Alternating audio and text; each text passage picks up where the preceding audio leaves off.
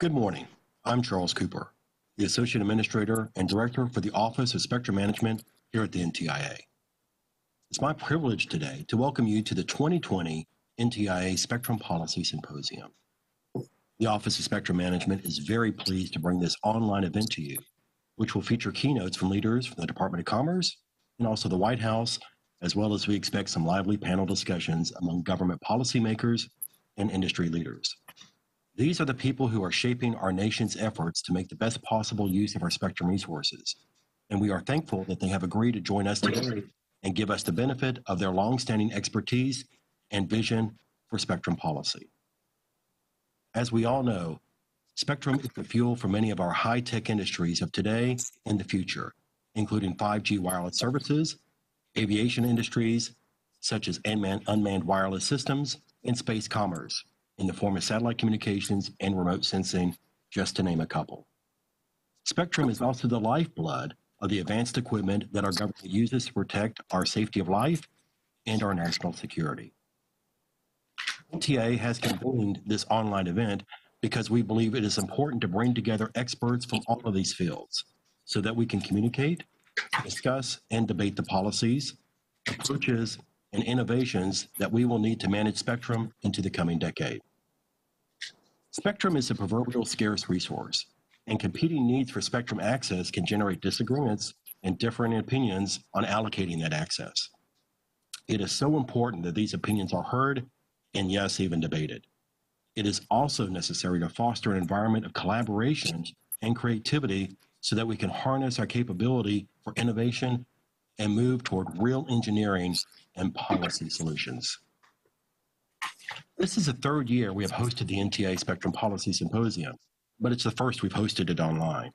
We have an extremely varied program this morning, beginning with 3 keynote speeches by our leaders in the administration who oversee our efforts to develop and implement strategic spectrum policies.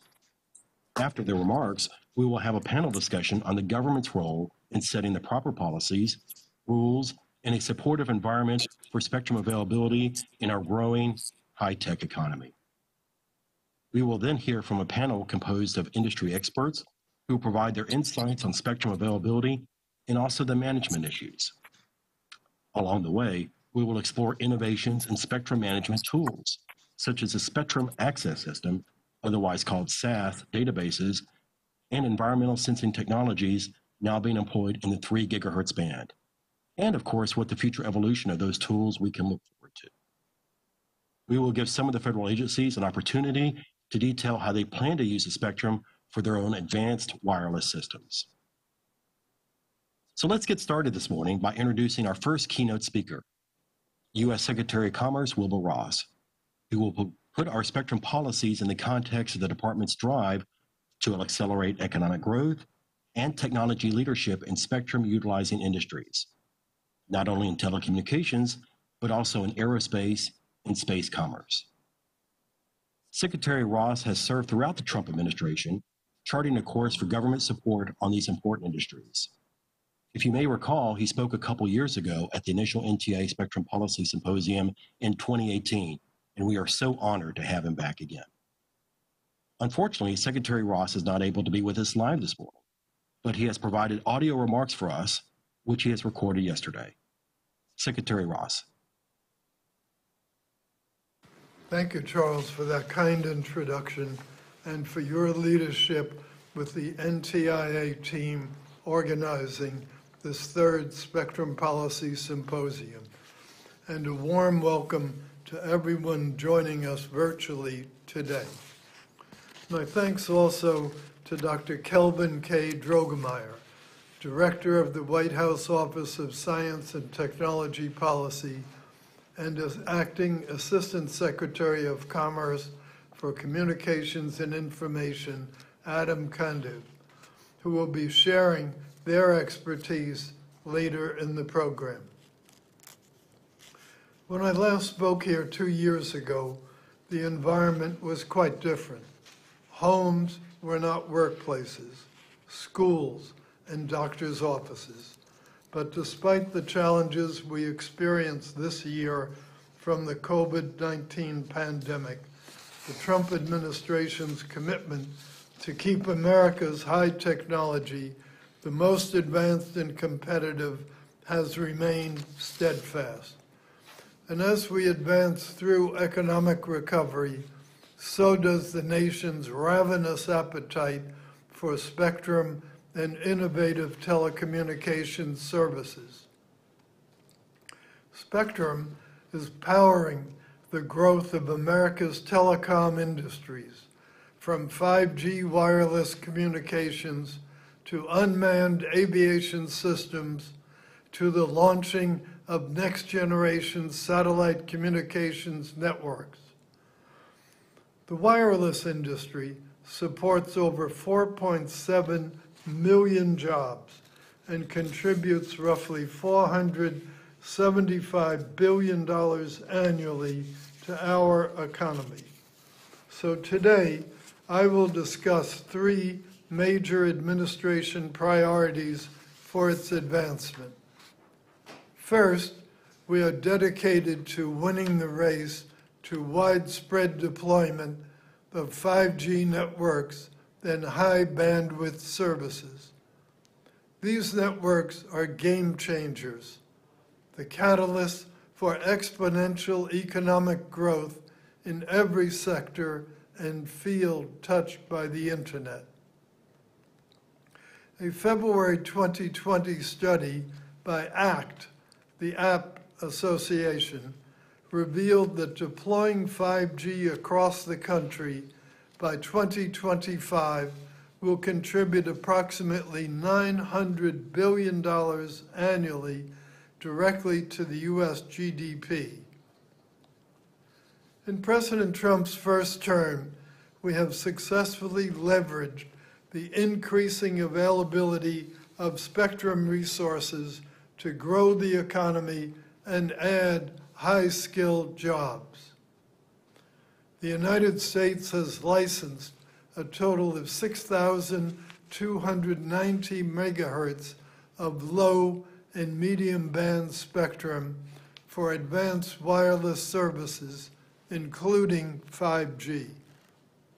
Since January 2018, we have auctioned a world-leading 4,950 megahertz of high-band spectrum that will turbocharge a wide range of 5G applications.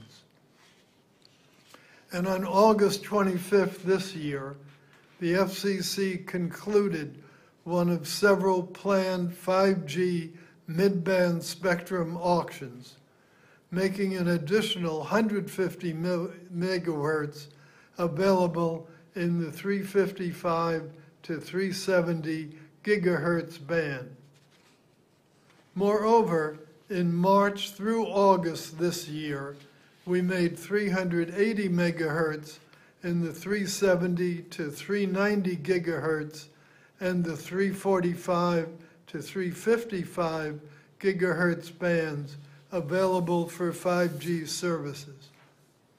We've also made more than 1,889 megahertz of low and mid-band spectrum available for unlicensed purposes, including an additional 1,200 megahertz this past spring for super Wi-Fi uses. So you see, we're working hard to meet the demand from carriers seeking more spectrum for licensed and unlicensed networks and services. As a result, the U.S. wireless industry has rolled out 5G services in 7,500 cities and is offering coverage potentially to nearly 250 million people. The Cellular Communications and Internet Association now projects that U.S. operators will reach more than 67% of Americans with 5G connectivity by the end of 2020, including many in rural communities. Another important achievement for the United States took place at last November's World Radio Communications Conference in Egypt, where NTIA provided critical support to our U.S. delegation and secured important agreements on 5G allocations in the millimeter wave spectrum. This extremely high frequency will be used over wireless telecommunications to deliver faster and higher quality video, along with multimedia content and services. Our second national priority is to remain focused on building and accelerating American predominance in space commerce, a sector that we pioneered.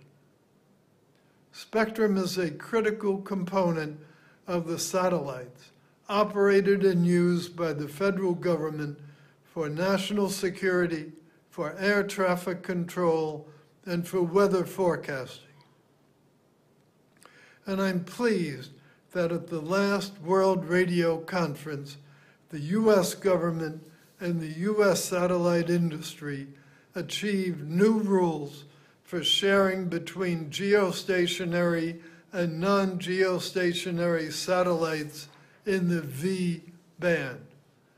We also recorded important accomplishments in streamlining the international approval process for mega constellation network satellites. The future of space is overwhelmingly commercial in nature, and as such, the days of dominance by government agencies and priorities over space exploration and commerce are mostly behind us. Over 80% of the $415 billion space economy is commercial. The American space launch industry itself generates $1.7 billion in revenue, solidifying U.S. leadership in this growing market area. In the past 10 years, more than $25.7 billion has been invested into 535 space companies globally. $5.8 billion was invested in 2019 alone, the largest investment year ever. Current industry projections place the 2040 global space economy at between $1 and $3 trillion. We are dedicated to meeting the competing demands for spectrum in this sector by increasing spectrum sharing and improving spectrum efficiency.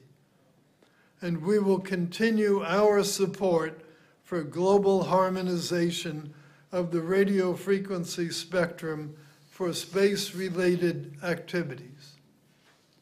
Finally, our third national spectrum priority is to ensure the security and integrity of U.S. networks and infrastructure, both in the private sector and throughout government. Malign behavior by China and other nations pose high-stakes challenges to our economic and technological leadership, and therefore to our national security and well-being. China's state-owned flagship companies undercut competition in equipment markets around the world. The Trump administration is taking bold action to protect our national security and the emerging and foundational technologies essential to U.S. global leadership. Investing in innovative capabilities like 5G networks, next-generation satellite constellations, and technical research are just a few ways we are securing our supply chains for high-tech products and network equipment. In addition, last month, the Commerce Department's Bureau of Industry and Security added 38 new Huawei affiliates to the entity list, further protecting U.S. technology from those threats to our national security and foreign policy interests. And the rest of the world is beginning to follow our lead. Our fellow democracies in Australia, New Zealand, Japan, the UK, Czech Republic, Denmark, Estonia, Latvia, Poland, Romania, and Sweden have joined the U.S. in banning Huawei from their 5G networks. And now I am looking forward to today's discussions as we take stock of our progress in spectrum policy improvements and as we look ahead to ways to continue the momentum. Again, my thanks to all of you for attending this year's symposium. Please enjoy the rest of the webcast. Thank you, Secretary Ross, for your leadership of the department, which has certainly enabled NTIA to play a key ongoing role in the development of spectrum policy. I would like now to introduce our next keynote speaker, Dr. Kelvin Drogemeyer, Director of the White House Office of Science and Technology Policy, OSTP. Dr. Drogemeyer will provide us with a full picture of the Trump administration's key efforts to ramp up spectrum availability for 5G networks. The White House recently spearheaded the creation of the America's Midband Initiative Team, or AMBIT, which was effective at focusing on 5G and how we may get to a win-win solution for the 3450 to 3550 megahertz band. Dr. Drogemeyer will provide us insights on AMBIT's work with the Department of Defense on getting to that solution. And we'll likely hear from the Department of Defense's perspective on this later on in the event.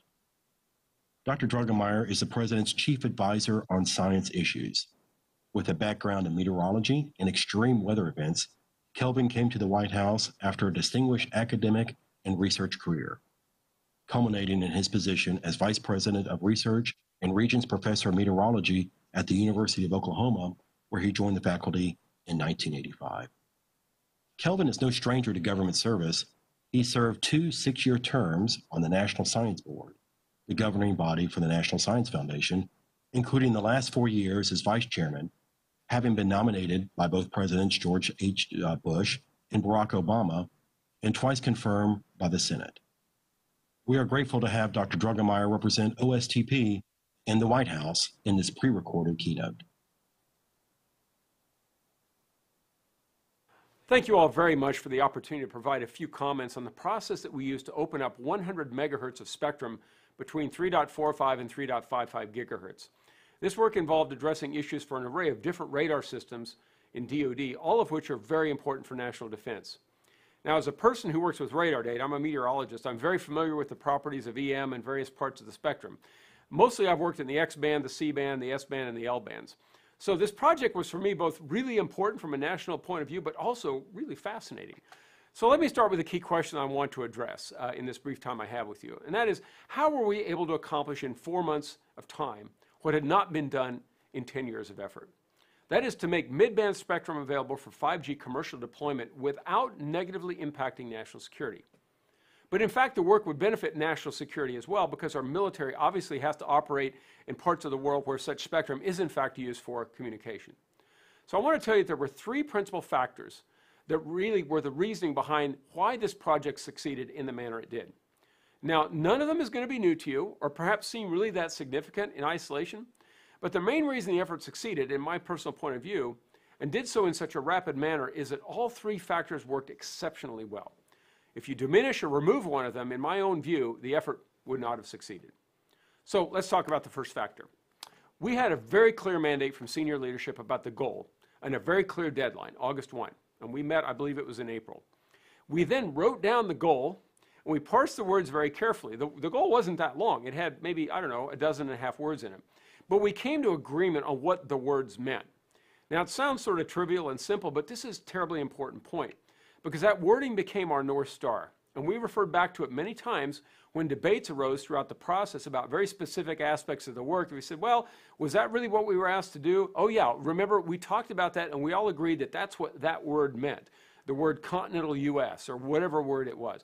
So it was very, very important that we, as a team, parsed those words, came to mutual agreement of what they meant, and then were able to refer back to them. That's the first point. Second factor is that we assembled absolutely top-notch people, world experts both inside and outside the federal government. We developed a very, very clear process and organized the work by service branch because that's how the radars are actually deployed in practice. Overall, there were more than 180 people involved in this effort. And I absolutely cannot overstate the quality of those individuals or the extraordinary time and effort that they gave to this project. These folks already had day jobs, obviously, and yet they gave a lot of time to this project in this sprint of 4 months to see it through to success. So that was the second reason. The third and final factor is extremely important, and that is we decided from the outset that we would work as a team. And to do so, we quickly built a relationship of trust and mutual respect. We had very open and honest debates. Sometimes they were very vigorous. We disagreed a lot of times. We debated, but we communicated continuously. And we never let misunderstandings get to the point where they caused a problem for us. So we also communicated continuously, not only among the subject matter experts and those that were doing all the detailed work, but also we communicated to the senior leadership, those who provide the charge to us. In fact, every given week we had multiple meetings. We briefed the senior leaders every other week. And we made them aware of things in advance that we thought might become a problem, and we then worked to help keep them from becoming a problem. So those three things are the simple reason why this project succeeded. Number one, we had a clear mandate. Number two, we had a very, very strong team. Number three, we had very strong trust and mutual respect and continuous communication. And it led to an extraordinary result that is going to benefit national security, our economy, and bring to Americans the extraordinary capabilities of 5G very, very quickly. So I want to thank all of you who were involved with this effort because it's obviously been an all-hands-on-deck effort. There's NTIA, there's the FCC now with the auction, and all these things are going to play out now in the next several months. We're all a team. We're all working for the good of the country. We're all looking to make sure that we can lead the world in 5G and advanced communication technology, but we also want the most powerful military in the world. And thanks to all of you, we are achieving those goals. So I want to thank you so much for the opportunity to be a part of the meeting today. And I really look forward to hearing the results of the discussion. Thank you very much. Thank you to Dr. Drugemeyer for your illustration of the administration's activities in marshaling the executive branch to deliver the promise of 5G technology, including the critical decisions on spectrum allocations and sharing. Our final keynote this morning comes from Adam Kandu, the Acting Assistant Secretary and Administrator of the Commerce of Telecommunications and Information. Adam will complete our keynote presentations by reviewing NTIA's role in its recent activities in developing spectrum policies and in making spectrum resources available in both federal and non-federal users. Adam joined the NTIA initially as a Deputy Assistant Secretary this past April after having worked since 2004 as a professor at the Michigan State University College of Law, specializing in IP and communications law. Also, Adam is no stranger to Washington, having earlier worked in the FCC's wireline competition and media bureaus, as well as in private practice. We welcome Adam to our leadership team and look forward to hearing his views on spectrum issues. Hello, and thank you for joining us today for NTIA's Spectrum Policy Symposium. I want to start by saying how pleased we are that Secretary Ross was able to be with us to discuss the role that spectrum and spectrum policy plays in so many of our national priorities. That's likely a theme you'll hear throughout today's program. Even though we're virtual this year, we are very excited about the distinguished group of speakers and panelists that we have lined up, and I look forward to what should be a lively discussion. For those of you who don't know me, I joined NTIA earlier this year as Deputy Assistant Secretary after having spent the previous 16 years at Michigan State's Law School, where I served as Director of its Intellectual Property, Information and Communications Law Program. Now, as Acting Administrator of NTIA, it's been my honor to serve under Secretary Ross as we work to implement President Trump's vision for American leadership. As you all know, NTIA manages all federal use of spectrum, and we are the executive branch agency responsible for advising the President on telecommunication and information policy issues. As part of that role, we also collaborate closely with federal agencies and the Federal Communications Commission, and serve as a bridge between federal and non-federal spectrum users, especially when it comes to repurposing or sharing spectrum to increase commercial use.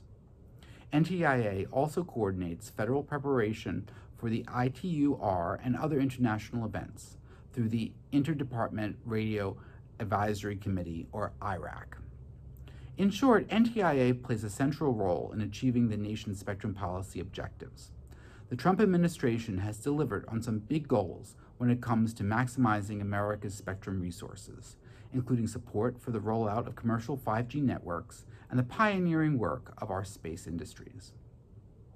5G will be a foundational technology platform for our national economy. 5G applications are going to impact every sector. Our focus has been on working with the FCC to make sure there is sufficient spectrum to enable our national carriers to build robust networks and meet the demand for advanced services. This summer, we've seen some very exciting developments in the sharing of mid-band spectrum. First, the FCC recently concluded its auction of licenses in the Citizens Broadband Radio Service, or CBRS. Bids exceeded $4.5 billion, a reflection of the intense demand for spectrum in the mid-band. Second, while the White House announced last month that an additional 100 megahertz in the band just below the CBRS would be shared by the Defense Department for use in private sector deployment of 5G technologies. These are critical achievements in putting more mid-band spectrum to use. They represent years of difficult, collaborative work with our partners at the FCC, the Department of Defense, and the private sector. CBRS is a major leap forward in spectrum sharing technologies. This is the first time that spectrum is being shared dynamically between government and commercial users, with real-time decisions being made about interference protection and who can use the band and where. CBRS is a launching pad for innovative commercial uses. An interesting component of this is the expansive range of entities already using or planning to utilize CBRS spectrum, from new competitive communications service providers to enterprises of all size, to companies in the utility sector. We are eager to see how the CBRS spectrum is put into action. NTIA's technical work laid the ground for this summer's announcement on 3450 to 3550 megahertz, allowing the Department of Defense to identify a spectrum sharing solution that will significantly advance 5G without compromising national security missions. The result is that America now has a contiguous 530 megahertz of mid-band spectrum that can be put to use to power 5G networks. And this is complemented by the FCC's moves to make more spectrum available for unlicensed uses, especially next-generation Wi-Fi, including in particular in the 6 gigahertz band. Of course, our work is not done. We will continue to focus on making sure there is sufficient spectrum to meet our national goals. Those include the rollout of 5G networks, the pioneering work of our nation's space commerce industries, in addition, of course, to spectrum's use for national defense and homeland security. We will strive to create new approaches to spectrum sharing, including dynamic sharing models that build on the tools that power our current mid-band sharing mechanisms. And we plan to upgrade the tools and systems we use for federal spectrum management and promote more efficient and effective federal spectrum use. We must ensure that government use of spectrum best serves the public and the national interest. The availability of spectrum to meet the needs of commercial wireless, transportation, and aerospace industries is crucial in our efforts to accelerate economic growth, create high-skilled and high-earning jobs, and maintain the United States' competitive advantage in key high-tech sectors of the global economy. During this administration, NTIA and the Department of Commerce have worked to support American industry and its development of new technologies. We stand ready to continue collaborating with our partners and stakeholders inside government and in the private sector as we build on a successful foundation and create opportunities for the future. Thank you. Thanks, Adam, for your summary of our efforts here at the NTIA to make more mid-band spectrum available. We are also maintaining the military's access to important spectrum that it needs for national security operations. We welcome your leadership and experience as we move forward in implementing the arrangements in the 3 GHz bands, which have begun so well with the CBRS rollout and auction.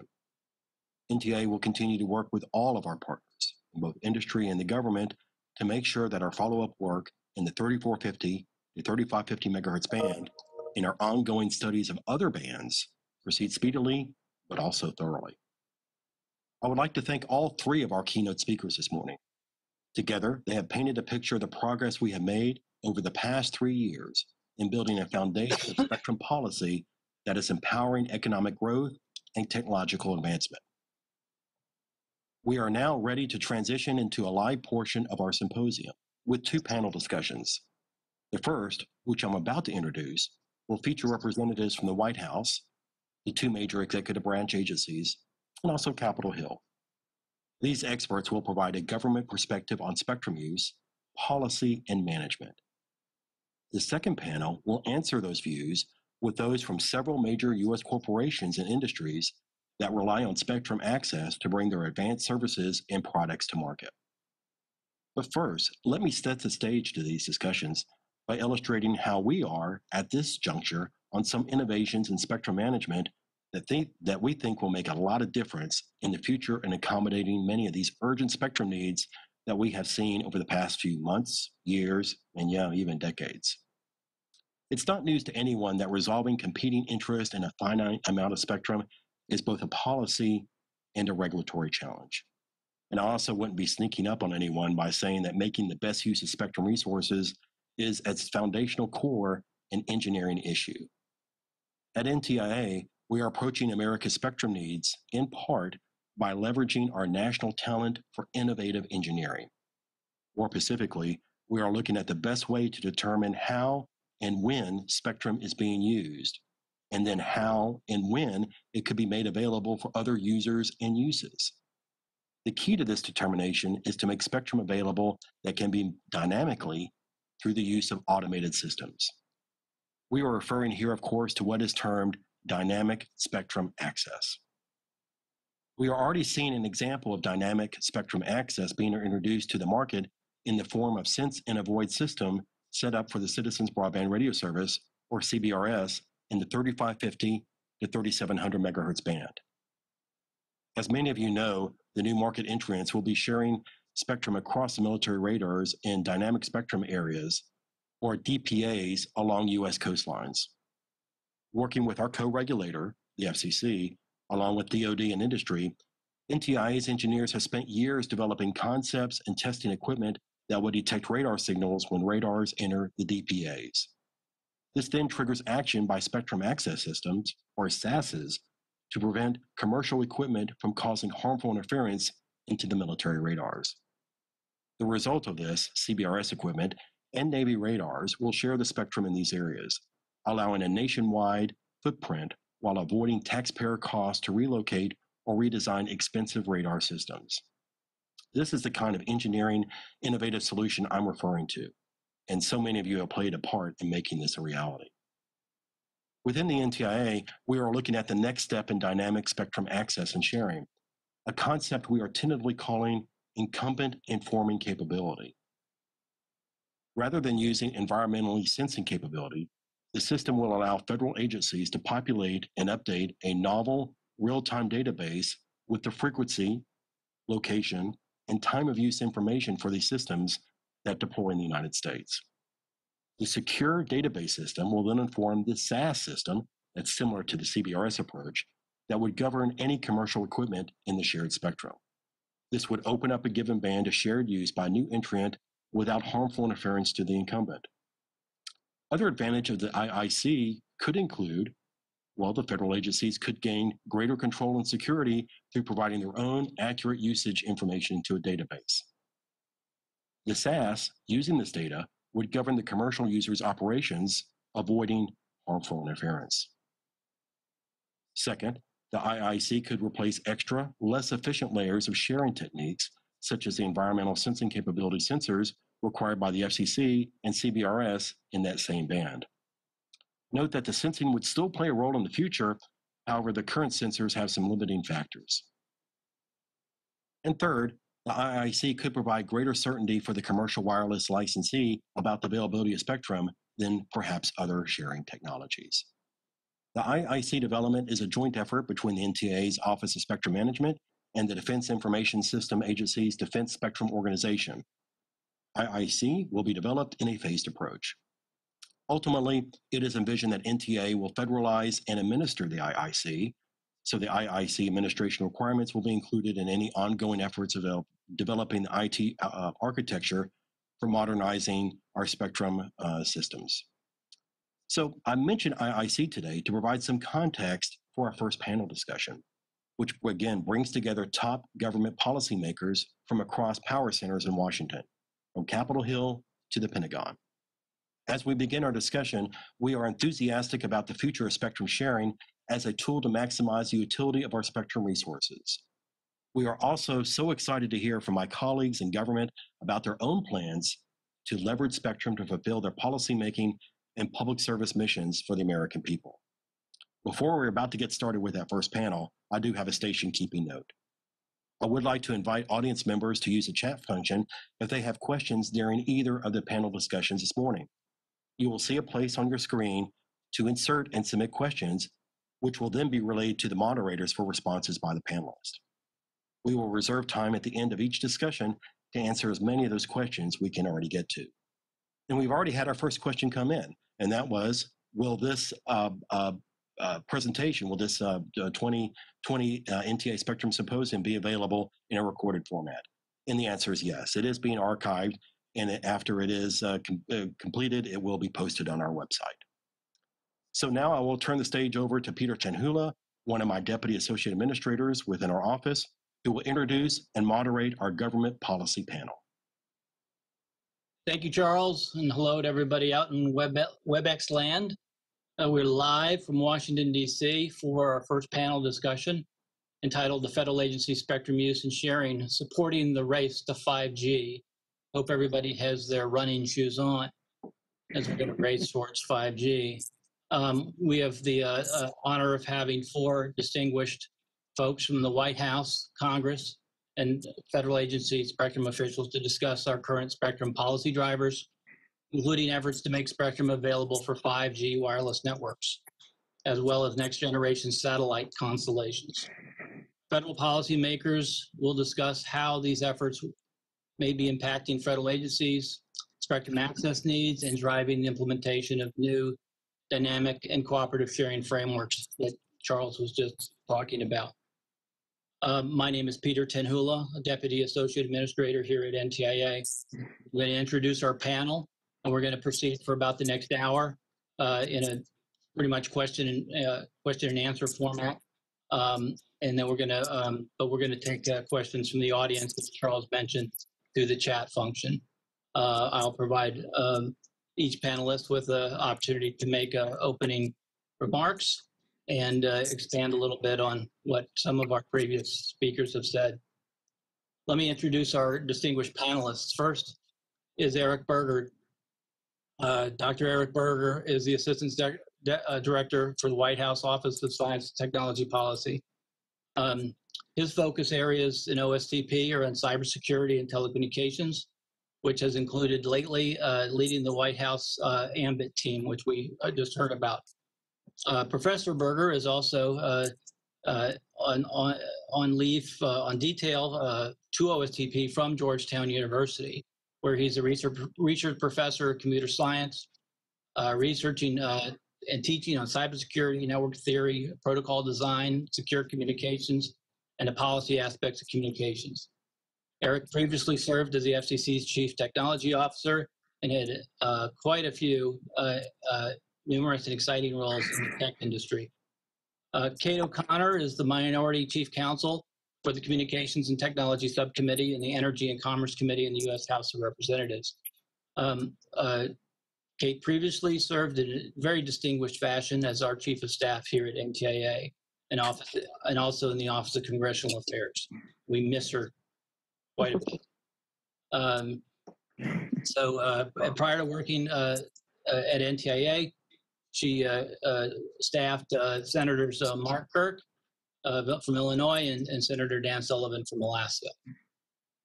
Next is Fred Moorfield. He's the Deputy Chief Information Officer for Command, Control, and Communications in the Office of the Secretary of Defense. Fred is the heads up the Command, Control, Communications Office in the CIO, and provides technical expertise, oversight, and broad guidance on policy, program, and technical issues. Spectrum policy is a significant focus of his very broad portfolio. Fred's previous position at DoD was Director of Spectrum Policy and International Engagement. He launched his federal service with the Air Force and served for DISA, the Defense Information Systems Agency, and at the Joint Spectrum Center as a Technical Director and Director of Strategic Planning in the Air Force Spectrum Management Office. Victor Sparrow comes from NASA, where he is the Acting Assistant Deputy Associate Administrator and Director of the Spectrum Policy and Planning Division. Prior to joining NASA in 2009, Vic was the Deputy Director for Spectrum Management in the Office of the Assistant Secretary of Defense for Networks and Information Integration. He has served in other capacities in government for nearly 3 decades. Thank you all for joining us. I'm going to first open it up for Eric for any opening comments. Thank you, Mr. Tanula, for hosting us today, and thanks to the Office of Spectrum Management and NTIA for putting together this panel. I am looking forward to our conversation with my esteemed colleagues today. The administration identified 5G to be a critical component of the industries of the future. The industries of the future, besides 5G and advanced communications, include artificial intelligence, quantum information science, biotechnology, and advanced manufacturing. These all require vast amounts of data and interconnection with many, many more wireless devices than legacy wireless networks can support. 5G will be a key driver of economic growth and improved national security. With that in mind, the President and his administration have taken decisive action to advance American leadership in 5G. We are accomplishing this on multiple fronts: freeing up mid-band spectrum, cutting taxes and removing regulatory hurdles in order to boost investment and accelerate deployments, securing America's communications networks from foreign adversaries, and preventing the spread of untrusted network equipment around the world, just to name a few. It is a simple matter of physics that to do wireless services, one must have access in one form or another to spectrum. This is why the administration focused NTIA on finding federal spectrum to make available, and the departments and agencies to make that spectrum available for non-federal use. Under the President's direction, the Department of Defense, working closely with the White House, NTIA, and the FCC, recently announced the next tranche of federal spectrum moving to the private sector. Through collaboration that Dr. Drogmeyer described between the federal users and commercial users, we are making 100 megahertz of prime mid-band 5G spectrum available coast to coast in the contiguous United States. We're looking forward to seeing the FNPRM on the FCC docket this month and the auction next year. This process, which Mr. Moorfield will talk more about in a moment, resulted in the fastest availability of federal spectrum moving to the commercial sector ever. So thanks again for the opportunity to be on today's panel, and I look forward to the discussion. Thank you, Eric. Now I'll ask Kate if she would like to make a few opening remarks. Sure. Thank you for having me here today. You know, over the last decade, we've really seen a change in the communications marketplace. And in the last several years, a lot of spectrum discussions have turned public, which, you know, is definitely different than what's kind of been the norm in over time. So as we see the changes in the communications marketplace, you know, regulations really need to catch up and need to also make changes and modernize to actually allow the development to happen that's currently going on. Congress has played a pretty large role in the last several years over directing spectrum management activities at federal agencies and among federal users.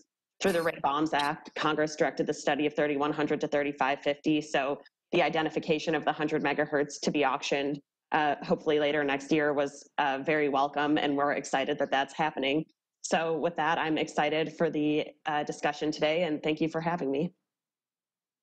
Thank you, Kate. Now I'll turn it over to Fred Moorfield. Good morning, everyone. Bear with me this morning. I have a lot to say. So thank you, NTIA, for the opportunity to speak at your third annual Spectrum Policy Symposium. NTIA has been a great partner in advancing spectrum policies that support our warfighter and our missions. I want to give a shout out to my buddy, Dr. Charles Cooper, who's been a great partner since he's come on board. He's tough. We don't get along all the time, but he's got integrity. He's got diplomacy, and he's building that trust amongst the federal agencies and across industry. He's the epitome of a true leader. We strongly value NTIA's role in supporting DoD's unique and complex spectrum requirements. For the record, we also believe that the current bifurcated spectrum management structure has proven effective as long as it's respected and enforced with discipline at all ranks and should continue to be maintained. There is broad and bipartisan awareness of how vital spectrum is for not only commercial industry, but also to the DoD and the federal government. Intense industry appetite for spectrum continues to grow, fueled by 5G, the next G and beyond, SATCOM, telemetry, and more, which has resulted in unprecedented spectrum congestion and constraints. DoD needs also continue to grow and evolve, both in bandwidth and complexity.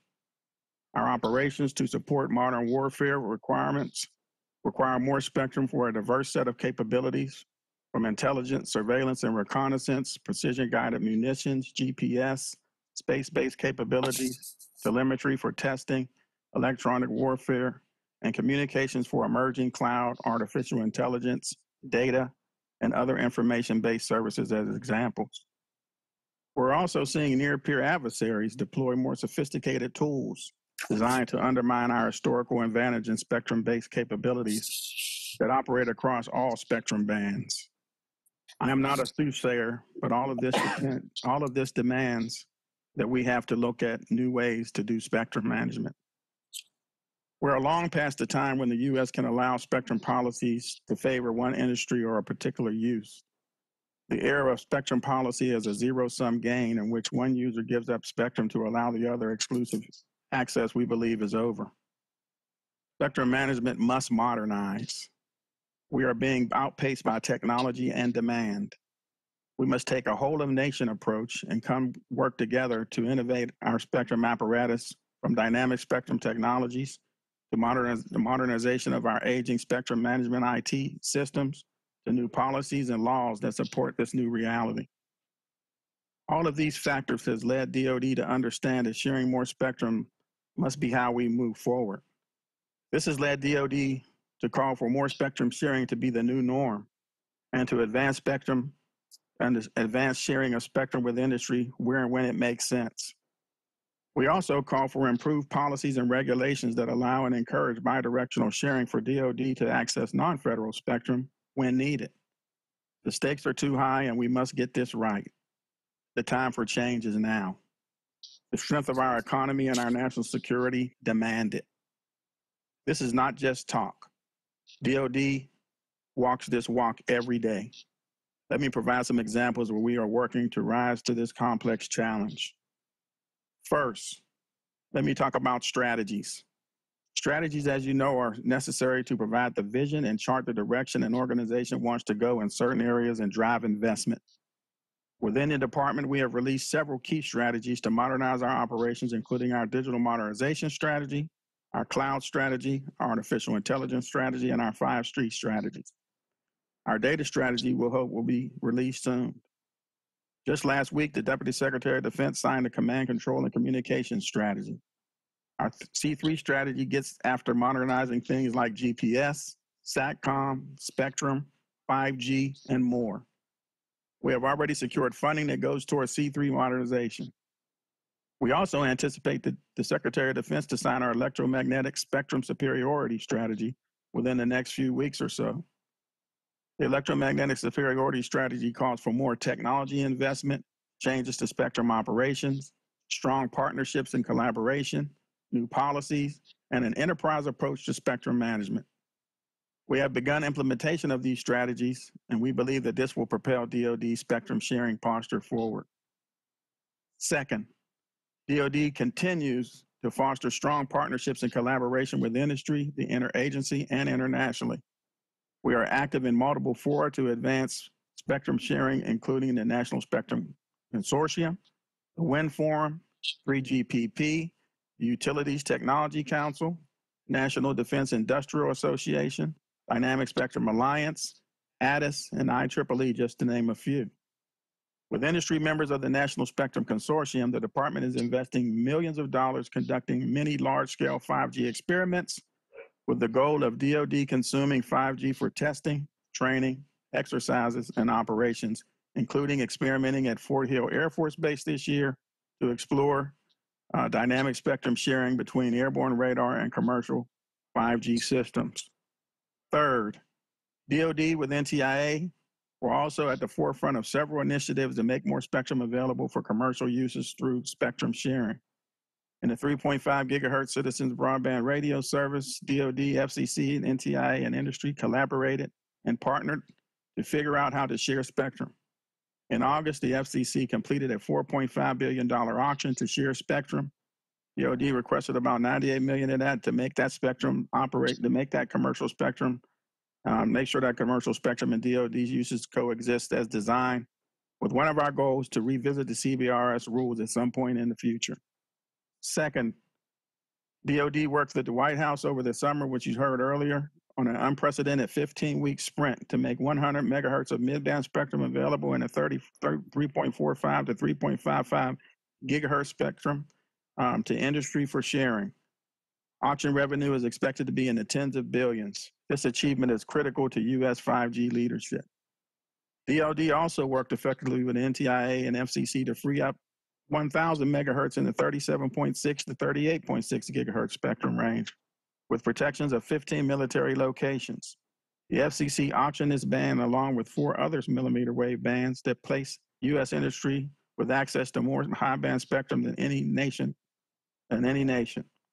Now DoD is working on a sharing arrangement in the 37 gigahertz to 37.6 gigahertz band.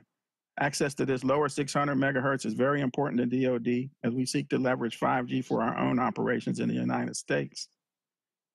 And as you all know, last week DoD released an RFI focused on moving the ball forward in several spectrum areas, including how we can make more spectrum in the 3100 to 3450 megahertz spectrum available faster. Our work here represents our commitment to sharing and working through our hard problems with real results. As I said, we don't just talk the talk, we walk the walk. Or more aptly, I should say, we have been running. The 2018 presidential memo, the FCC's 5G Fast Plan, and the push to make additional mid-band spectrum available for 5G in the U.S. wireless industry leadership are required DoD to move fast. So while some are quick to say DoD and NTIA are slow in freeing up spectrum or considering sharing, that is just not accurate. We are working as quickly as we can without jeopardizing national security and in line with our appropriations and statutory processes. Let me close by talking a bit more about the recently released RFI, as I know has caused a lot of swirl in the press and amongst some of the folks on this event. As I have already stated, DoD is committed through not only words but actions to an all-the-above approach to solving tough spectrum problems and challenges. We do need help from industry and rely on that strong partnership. The RFI continues the conversation between the government and industry on spectrum sharing, but is more expansive than the August 10th, 2020 White House and DoD announcement concerning additional mid-band spectrum to be made available for 5G. The AMBIT agreement was focused on sharing a specific band, 3450 to 3550 megahertz. This RFI more broadly speaks to capabilities and technologies that can help DoD advance spectrum sharing in all bands, including the important mid-band range of 3100 to 3550. Both RFI and the Ambit Agreement advance DoD spectrum sharing goals. The RFI seeks information on innovative solutions and alternative approaches to enable dynamic spectrum sharing within the department's currently allocated spectrum, with the goal of accelerating spectrum sharing decisions in 5G deployment. The intent of this RFI is to ensure the greatest effective and efficient use of the Department of Defense's spectrum and for training, readiness, and lethality. The RFI is seeking information regarding all methods and approaches and feasibility to best develop and deploy dynamic spectrum sharing across a broad range of capabilities and for future understanding of how spectrum may be utilized by both 5G and innovative technologies. We are truly trying to understand both the art of the possible as well as current industry trends in spectrum utilization. The scope of the effort is intended to cover all approaches to spectrum management, including the best methods of sharing spectrum in both military and civilian users. Please help us as we are trying to figure out what options are out there. As a nation, we cannot be beholden to the current auction-focused spectrum policies. As technologies enable more advanced sharing, we will be able to move forward. We will be able to move beyond sharing that relied on strict geographic separation. DoD believes that he who solves spectrum sharing will own it, so it's a national security imperative to promote and support innovative spectrum sharing technologies and push the U.S. to be the world leader in this regard. DoD is willing to lead the charge and is committed to working with all stakeholders to make this a reality. Thank you, and I look forward to your questions and dialogue. Thank you, Fred. In the immortal words of Jed Clampett, woo doggy. That's a lot to swallow. I appreciate all you had to say. You've answered all my questions, but I have no other questions. We do have a little time left to provide Vic an opportunity for some opening remarks. Yeah, I'm not sure if Fred yielded his remaining time to me or if I should yield your mind. Just to follow Fred, I just want to start thank NTIA, Coop, Charles, and Peter for having us here. I think this is a very timely opportunity, considering where we are with ending the last WRC cycle, as you know, where we had a lot of challenges in entering or coming up on the upcoming election. So I guess to summarize what Fred said, what I heard is Fred is a very complex user, not just DoD here domestically, but it's worldwide operation, and those things need to be taken into consideration. NASA, the same way. We cannot be assessed in a stovepipe domestic environment. And usually that's what kind of makes our situations difficult because like the scope of this panel, we're saying sharing, how can we share with 5G? Well, that's nothing new. We've kind of always had challenges of sharing with broadband, and it comes down to how can we get it in an NTIA FCC US-centric solution.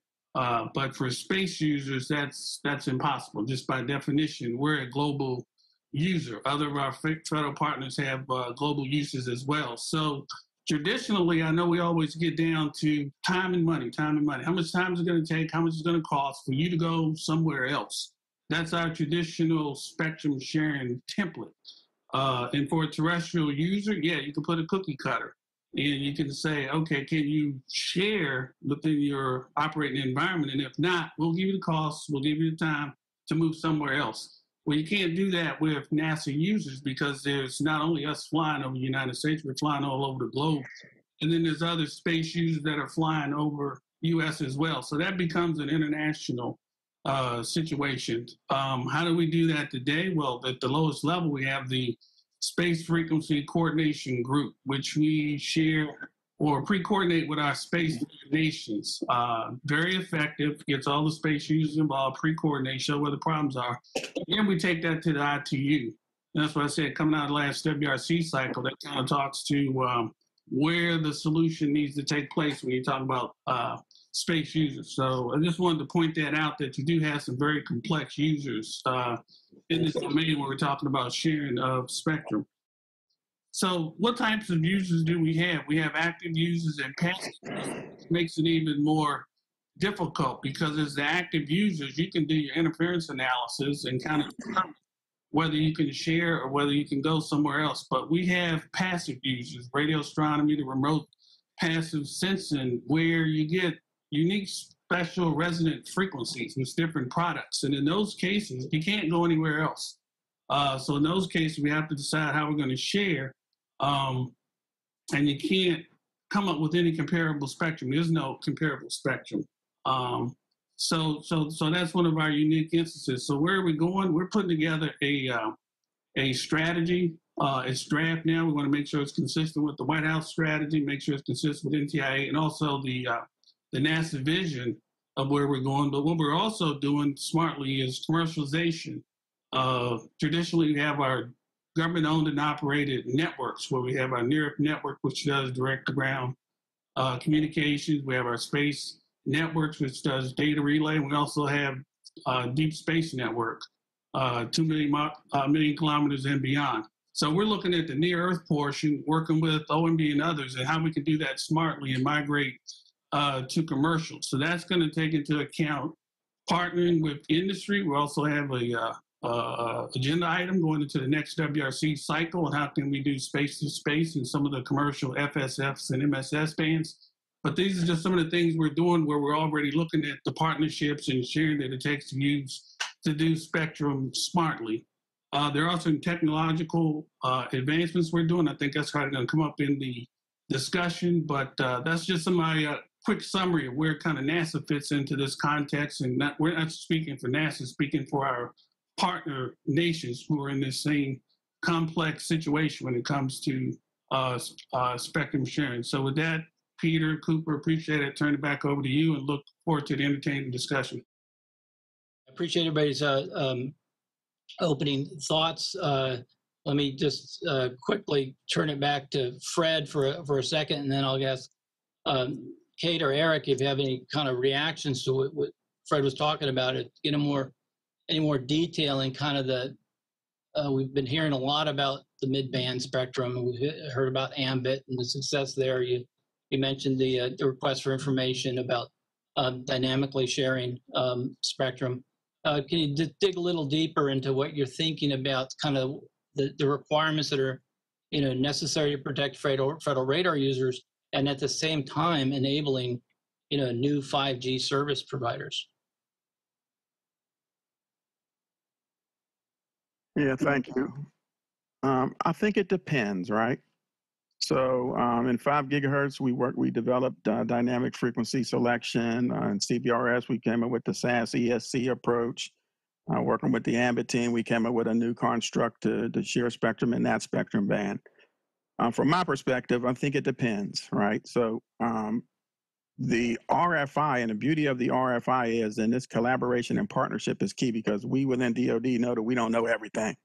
And reaching out to industry, getting the best and brightest from academia, small business, that partnership and collaboration is key. So we're open to new innovative ideas.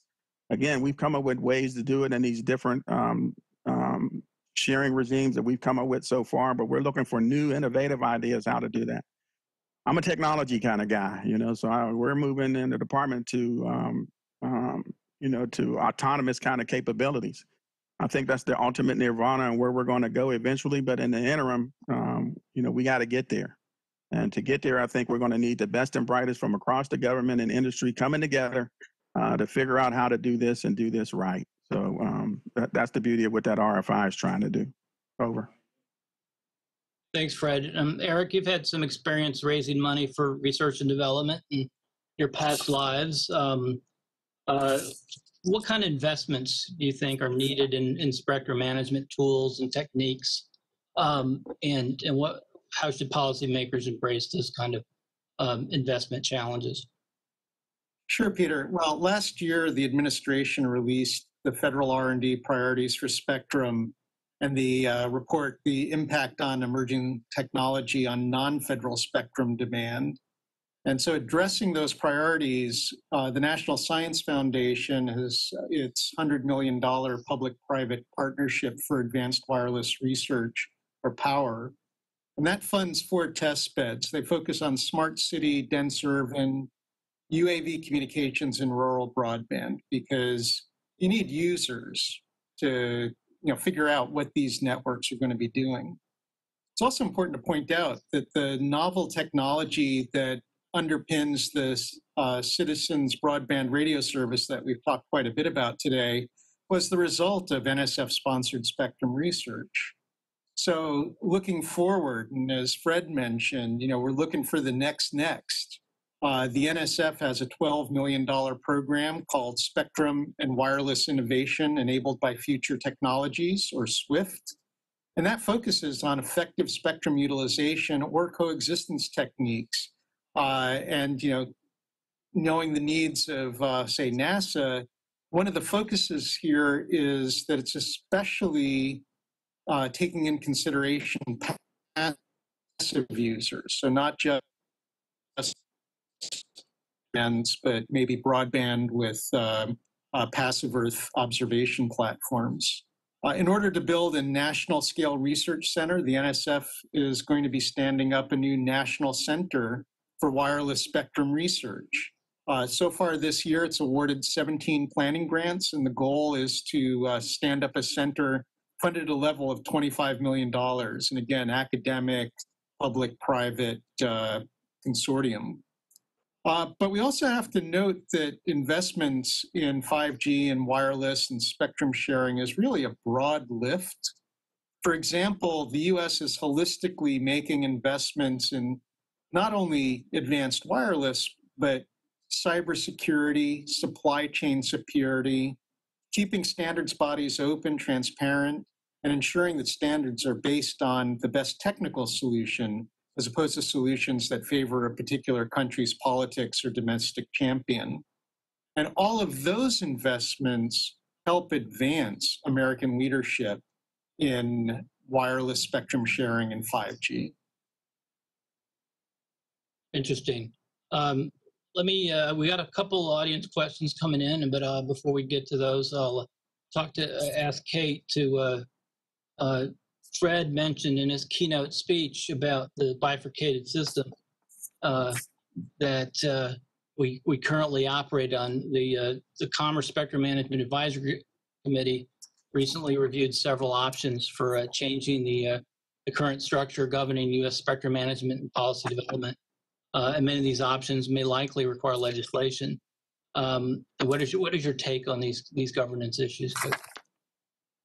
So thank you for the question. Over the past 4 years, this administration has really done a great job in terms of making spectrum available and setting out a spectrum strategy to help continue to make spectrum available to the commercial sector for deployment.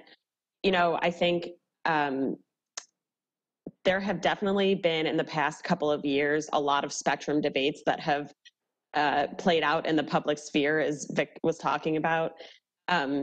And this really ultimately is an engineering problem. So these decisions need to be based on facts.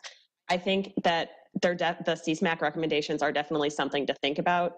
But one thing that we are seeing that is very clear is that NTIA needs to be the coordinator and continue in its coordinating role in terms of speaking, I guess, across all the federal agencies for their spectrum needs. And that's something that, I feel that we've been seeing a lot more of individual agencies working on individual spectrum priorities. And unfortunately, when it comes to spectrum management, if we're actually going to make large swaths of spectrum available for commercial use, it needs to be done in a holistic way. Congress anointed NTIA with this coordinating role for that reason. So we really can't have agencies working in their silos and doing this spectrum work. And just to comment really quick before we turn over to audience questions, if it's all right. I think that management structure does need to be enforced, as Fred was talking about. I think with the identification of 3450 to 3550 to be available for auction in such a short time frame, it really does show that the government is willing to work on this and that it can be done. In 3.5, we saw the Institute for Telecommunication Sciences really work on the ESC and SAS capabilities and working with industry to get that right. So there are innovative ways to make this available. So, I think with the RFI going out. I think that's great to get more information, to identify new innovative ways of spectrum sharing. But we also have identified the 3450 to 3550, and we need to make sure that that gets made available as soon as possible. Great, thank you for that reminder, and can't agree more on that. Let me ask Vic about 5G and the moon. 5G on Mars, is that what you're envisioning for NASA? So not just 5G, we're looking at lots of things. So specifically the 5G, we're looking at LTE and 5G and how we're going to be able to use it in terms of the commercial networks that are going to be providing communications and nav to the moon, and then also in situ at the moon from surface to lunar relays. We're looking at 5G and LTE and some of the standards and protocols that we can use. So the Artemis effort in the direction to get the next man and the first woman on the moon by 2024, that is not going to be a government exclusive solution. That is going to be a holistic solution to involve federal partners, to involve commercial industry, and we're moving quickly to see what is the best solution. So 5G is part of that trade space. So even though we've had some difficulties last cycle in some of the debates with 5G, we have always been all in with 5G and supported 5G being a national interest. But you also have to take into account some of the other interests and very important interests that we have that are global in terms of human space flight, in terms of science, exploration, and even aeronautics. And it doesn't always have to be a either or. I think you get the smart people, you get the right technologies, you can come up with solutions. As in, as Kate said, it's a technical solution. It doesn't have to be a political. I think you agree on the assumptions, you agree on the scenarios, the deployments that go into the models. The maps take care of themselves. Then you all come out with the same solution. I think where we struggle sometimes is what is the data in that's going into some of these models. So long answer, but 5G, yes, we're all in. We are all in also in trying to find a better way to do spectrum sharing, whether it be the models, the data for the models, or whether it be technologies, some of the technologies we've been looking at. Thanks. Well, thank you. I'm starting to look at some of the questions we're getting from the audience, and kind of seeing a little theme developing. I want to just boil it all down and then turn to some of the specific questions, because it seems like the lines between what traditionally has been federal, non-federal, commercial, non-commercial are really blurring here, and this kind of feeds into this first question about kind of new approaches in light of those blurring lines, where you've got what Dick was just describing is kind of a kind of collaborative approach, with government, non-government participants. And the question is, what's the current federal agency view on spectrum leasing? Is this a potential viable option for agencies to make additional capacity available for non-federal use? Greg, do you want to try that one? Sure, I'll take that one. So the conversation surrounding spectrum leasing has been around for a while, and folks on the Hill has been pushing for that, and also NTIA within the federal government. That's an area that's very challenging for the department. That's one of the items within the RFI, because I know there's a lot of options out there for spectrum leasing, and we've heard it from everything that you could think of. So I'm just going to be honest with you. I'm not sure how to do it and what's the best approach to do it, which is the intent of the RFI, because we want to hear from some of the smart people out there, kind of compile that things. One of the things we're going to do with the RFI is once we get those inputs, we're going to put them in the public so that you can all see what kind of inputs we got in, because we want to be able to have that open, transparent collaboration with industry and the interagency to start moving this ball forward. But spectrum leasing can be cut into many different ways and sliced many different directions. We're just not sure what's the best way to do it. And again, we're looking for industry to help us and the interagency to help us kind of give us a smorgasbord of opportunities and options out there that we can look at. And then we'll come back and we'll say, okay, here's the ones that we think are conducive to DOD and the federal government working with NTIA. Over. Smorgasbord, I'm getting hungry. Anybody else on leasing? Yeah, Peter, can I add to that? Sure, Vic. This gets into funding and authority as well. I mean, federal government, we don't own any spectrum, right? We just are authorized to use spectrum, which NTIA manages. So if we were full owners, yeah, we can get into a situation where we can sublease, and then that puts our model into the return on investment model, which we don't.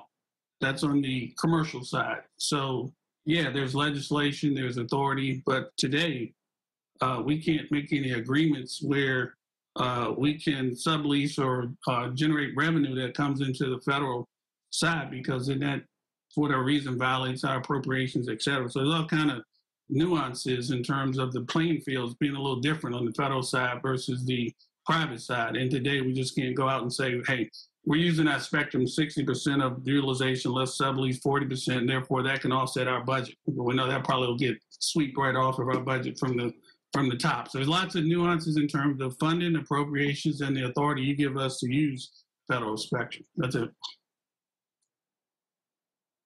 And that kind of feeds into another question, and Kate, I'll address this to you, because if you want to address the leasing authority issue, because it also asks about, the question is, does the Commercial Spectrum Enhancement Act framework need to be updated? What changes should Congress explore to advance agencies' ability to share spectrum? And I would say that would be the Commercial Spectrum Enhancement Act. It was recently revised by the Spectrum Pipeline Act to fund R&D projects by agencies. Any thoughts on CSEA or the Pipeline Act, or even leasing? Sure. I think that we've talked a lot about the SRF and the need for funding and accessing that funding for research. 3450 to 3550 is going to be a great auction in terms of the proceeds that come in, so that money can hopefully replenish the SRF. I think it ultimately boils down to funding, which is always a big issue, but I've seen a lot of the work that the agencies have done to do this.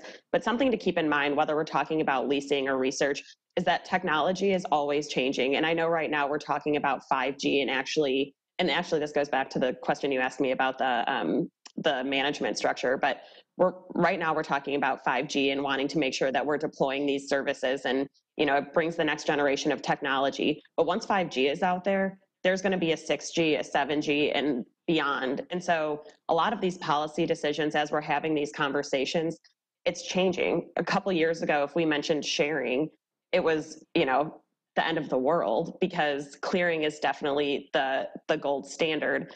And clearing still is the gold standard, but it's getting a lot more difficult to find large swaths of valuable spectrum. Industry has done a great job with using different frequencies to provide services.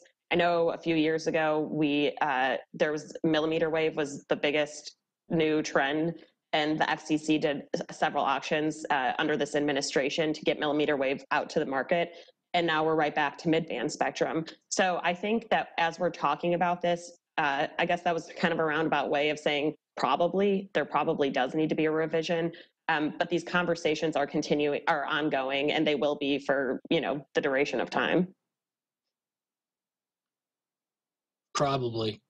It's been going on for about 100 years, so probably will keep on going. The next audience question, I'll maybe see if Eric wants to try to tackle this, because it potentially relates to his kind of unique experience in kind of shepherding the ambit process and trying to balance the interests of incumbents and new entrants. And the question really is about, in sharing spectrum, do you see that this creates dependencies between the incumbent and the new user to ensure that changes on one side does not impact the other side? If dependencies are created, how should we handle change by the various parties? If 5G isn't forever, 6G is maybe just around the corner. How do you deal with balancing those interests? That's actually a great question. And it highlights something that I would offer, not different like it never happened before, but something that we don't often see, is the approach of DOD on this was not the traditional either, we're here and you figure out how to work around us. That's kind of the CBRS model. Or the other model, which we're seeing in some other bands, of we don't really need that system, or we can move it, so we'll vacate. This time, the approach really was, how can we cooperate with industry? And it was kind of an aha moment when we all realized that instead of having hard and fast worst case rules, if we could do a more cooperative planning for how industry would deploy their systems, that in fact maybe both could operate. True sharing, be transparent to each other for the most part, but do it carefully, because especially when we're talking high-powered radars, really bad things can happen to commercial systems that aren't protected. But since we know the radars are there, we know that DoD is going to use them. If you just know about it up front, you can take those precautions. And so you see that moving forward, that once you have that relationship going, when 6G comes out, or a new radar system comes out, or a new use case comes out, they can collaboratively come up with a solution, as opposed to literally decades-long process of identification, rule-making, hemming and hawing, budget requests, and all of that process. That's very. I appreciate that perspective. I think I couldn't agree more. It's maybe only going to get more important to collaborate, in the future, and not just at this early stages of, but throughout the whole spectrum access process, even clearly into the the use as new systems are being deployed and upgraded, on both sides. So that's a great perspective. We're getting a lot of great questions coming in. I can't ask them all, especially the ones that might be inappropriate, or that are just too long, because I don't have that time to read it. But let me tee up kind of a weedy question about the data. How do we make sure that the data is not only available, like in possibly real time, and whether it's the incumbent or the new user in a system, but it's accurate, and can truly help facilitate sharing, whether it's a SaaS-like system or the incumbent informed system like Charles was talking about. You guys have been around a while, Fred and Vic, and probably have to deal with these data issues, whether it's the DoD or NASA. How do you do that, either internally to make it better, or across platforms? Fred, you want to try that one? Sure, I'll take that one. And I wouldn't mind coming back to the question you asked Eric earlier. But okay. But let me take this one first. So data, we see data as kind of the lifeblood of automation, right? And in my opening remarks, I talked about the lack of our outdated automation capabilities within the federal government. We need to improve those. Data is the lifeblood of that. We need to improve on the data. We need to have data standards across the government and across the interagency, across industry, because the accuracy of that data is going to drive the accuracy of the models. If the data is not right and the data is not authentic and trusted, then the models are nothing. That's one piece. We within DoD are on that track already, within working with DISA on something called the Joint Spectrum Data Repository, where we're getting after that. We have a data strategy coming out within the department. It gets just after what you're talking about, getting the data right, developing standards, making sure that data is authentic and exactly what it's supposed to be. The other piece of that is we have to get to modeling and simulation standardization. We spend too much time debating within the federal government and then within the industry on the different modeling and simulations that we're all using and coming in with different results. We got to find a way to standardize those. And we're really trying to get after the speed to need and decision as it relates to, beating our competitors to 5G and the next G and beyond. We have got to speed up these decisions. Part of that is the data. standardized modeling and simulation capabilities, a modernized spectrum IT architecture and infrastructure that'll speed up a lot of these repurposing decisions that we're taking years and years to come to decisions on, and that's causing us to delay these decisions, and we're being outpaced by our competitors. So that's where we're at on that. Thank you.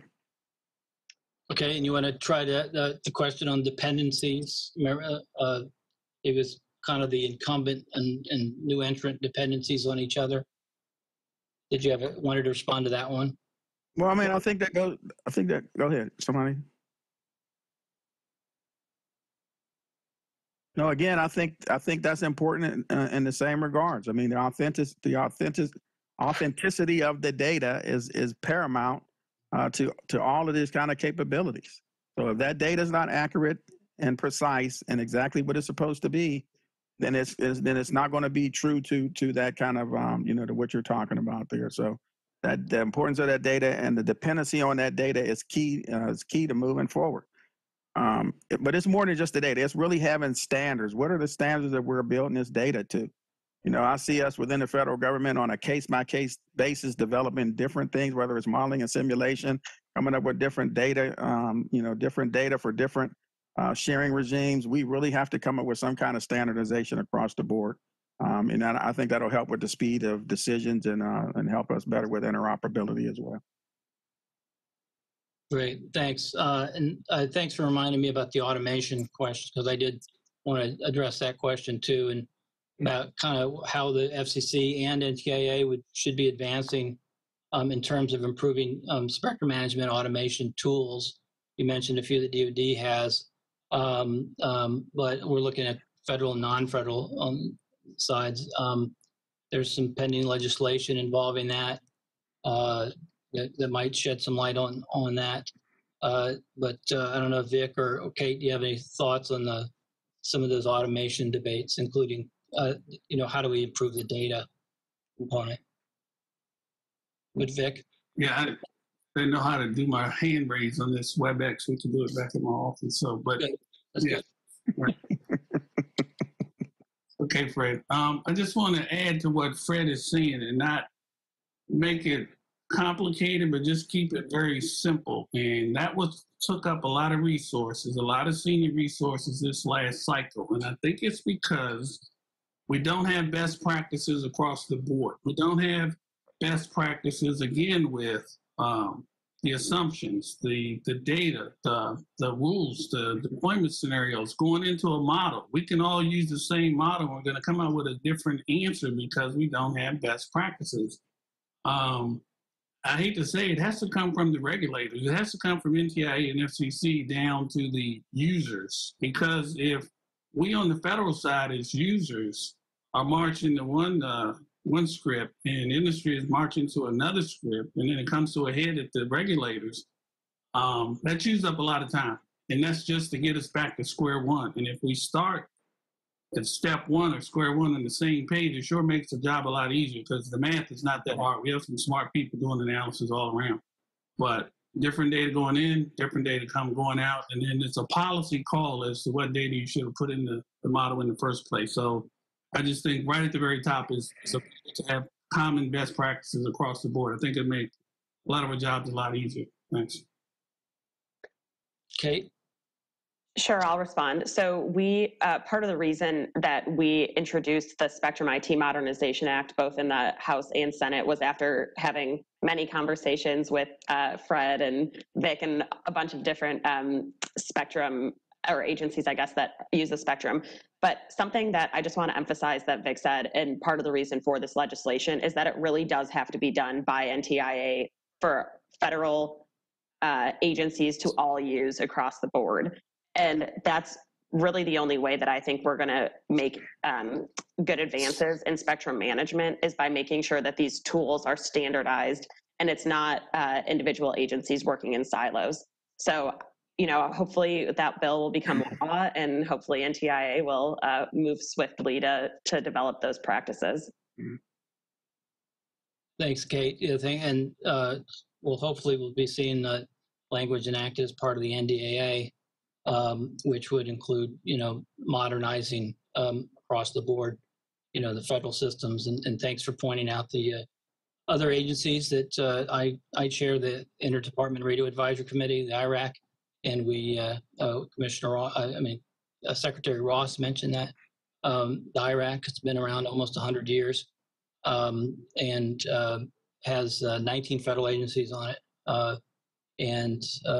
Each and every one of those agencies is very dependent on spectrum.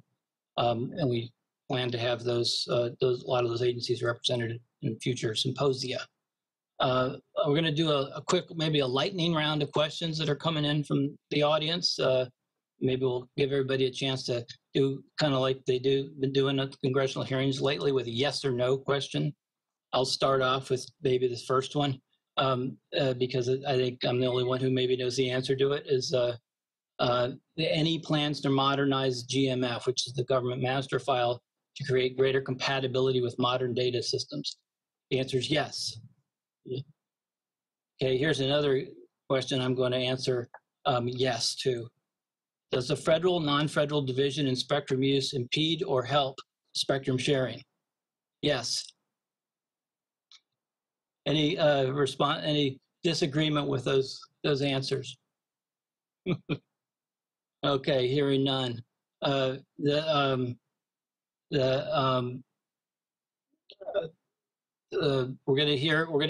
got a question about commercial users. They're going to be on the next panel, so stay tuned for that. And you'll be able to pose questions on commercial use. We're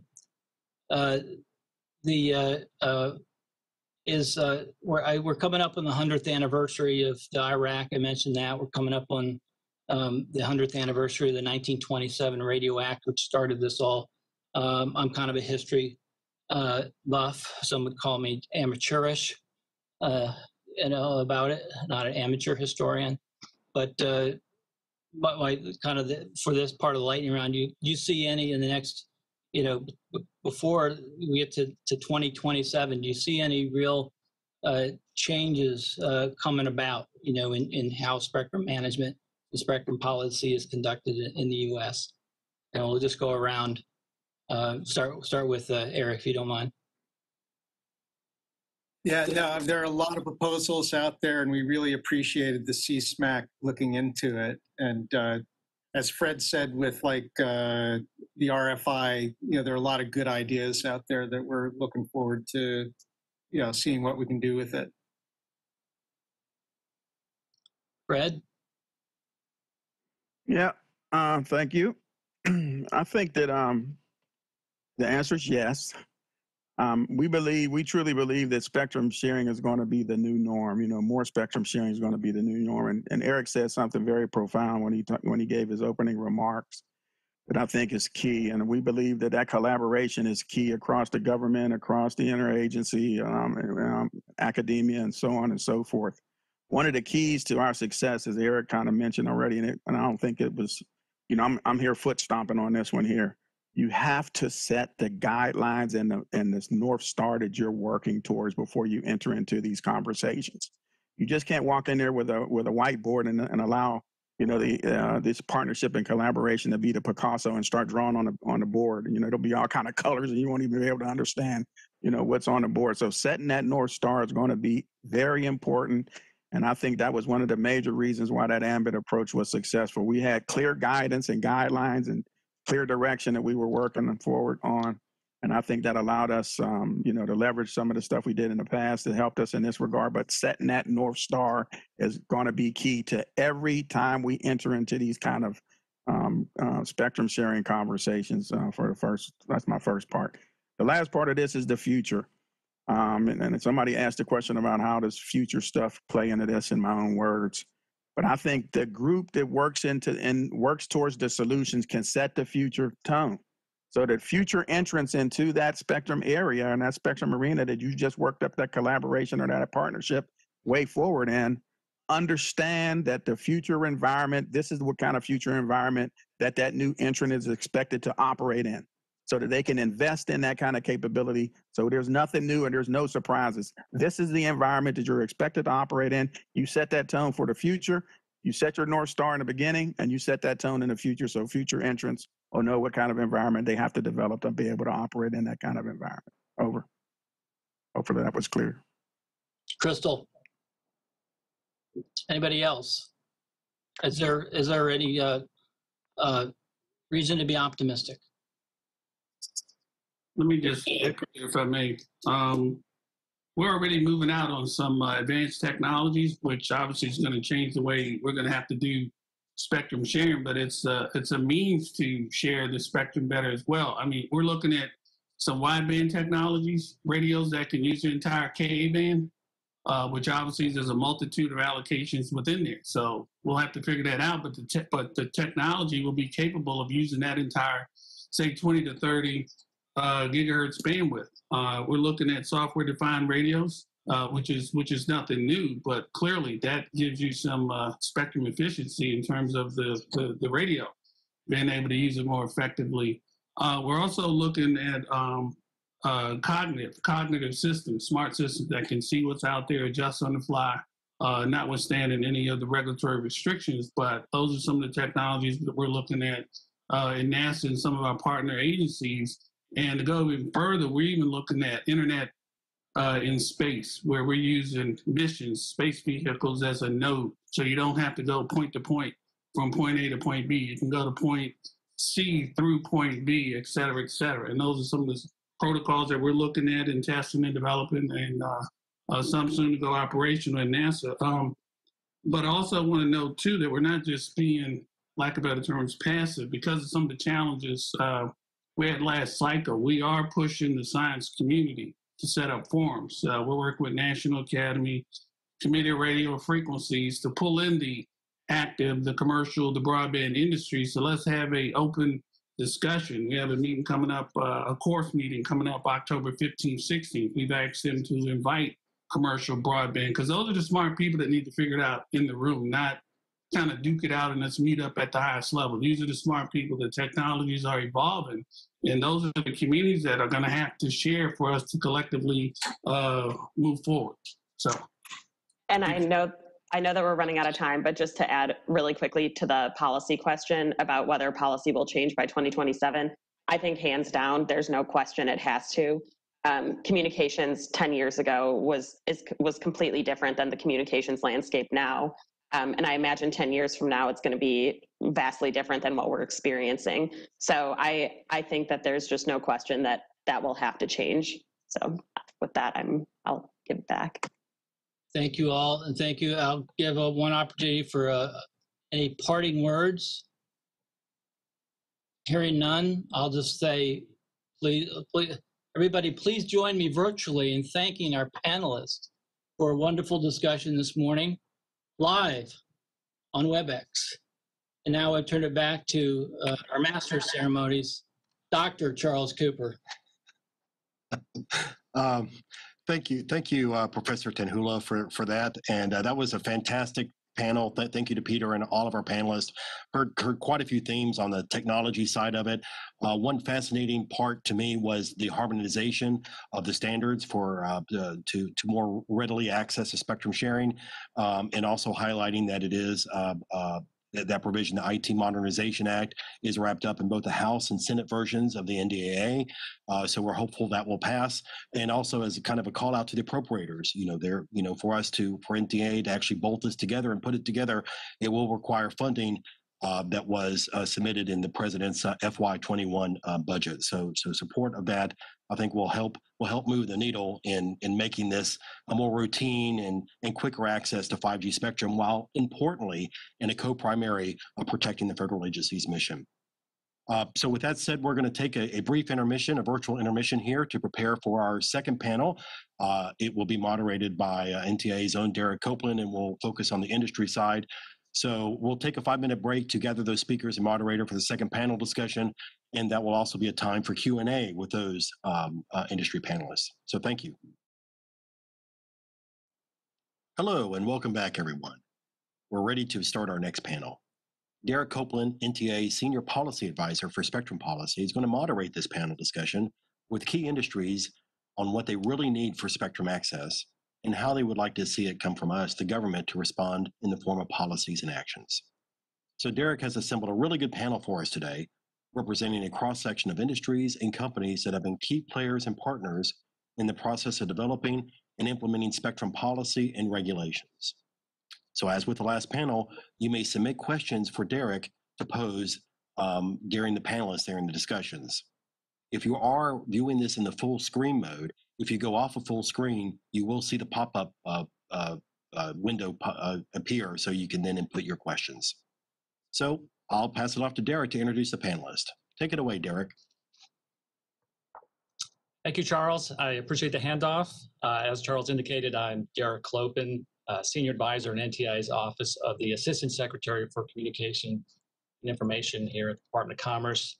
Absolutely thrilled to be moderating this panel. I want to thank the panelists that I will introduce in a moment for joining us today for our Spectrum Symposium 2020 version. Thus far today, we've heard a lot from government policymakers and spectrum users. Now it's time to hear from the private sector, from representatives of our technology industries that are driving innovation and economic activity across so many areas. Our industries continue to respond to the ever-increasing demand for more connectivity, more digital tools to drive business and consumer markets alike. So let me introduce the panel here in alphabetical order. And while I'm not sure, I don't think I need to tell folks this tuning in. I'll do it anyway. This is a seriously strong group with a lot of experience and very, very savvy. So it's going to be a lot of fun. And NTIA is really thrilled to have you with us today. Our first panelist is Mary Brown. Mary is Senior Director of Government Affairs in Cisco's Washington, D.C. Government Affairs Office. Mary leads Cisco's global public policy agenda for wireless technologies and spectrum policy. She is currently a member of the Department of Commerce Spectrum Management Advisory Committee, the CSMAC, which advises NTIA on spectrum policy matters. And thank you, Mary, very much for your ongoing service on CSMAC.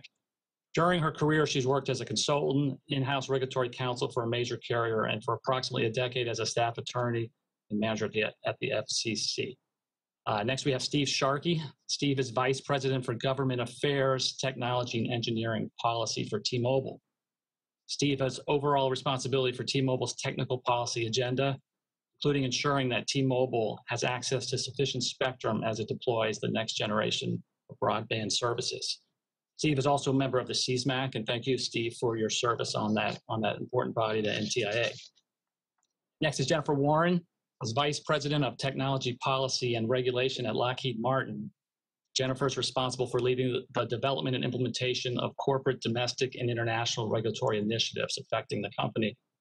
Her portfolio includes spectrum, unmanned aerial systems, commercial space and launch, cyber privacy, and emerging technologies. She sits on 3 federal advisory committees, including, once again, the CSMAC, which she currently co-chairs. Thank you, Jennifer, for your service. Prior to Lockheed Martin, she served in several senior roles at the FCC for the Commission of the European Union, both in Brussels and in Washington. She's an adjunct professor at Georgetown University Law Center, teaching a course on what else but international telecommunications policy. And last but not least, we have Dave Wright. Dave is the head of spectrum policy and standards at CommScope, where he focuses on spectrum policy and standards initiatives. He's also president of the CBRS Alliance, where he played a founding and organizing role in a multi-stakeholder industry organization created to develop and promote LTE and now 5G new radio solutions for the 3.5 gigahertz CBRS band. So again, thank you, all of you. I appreciate you being here again today. I'm going to go ahead and get started here. Let's get going.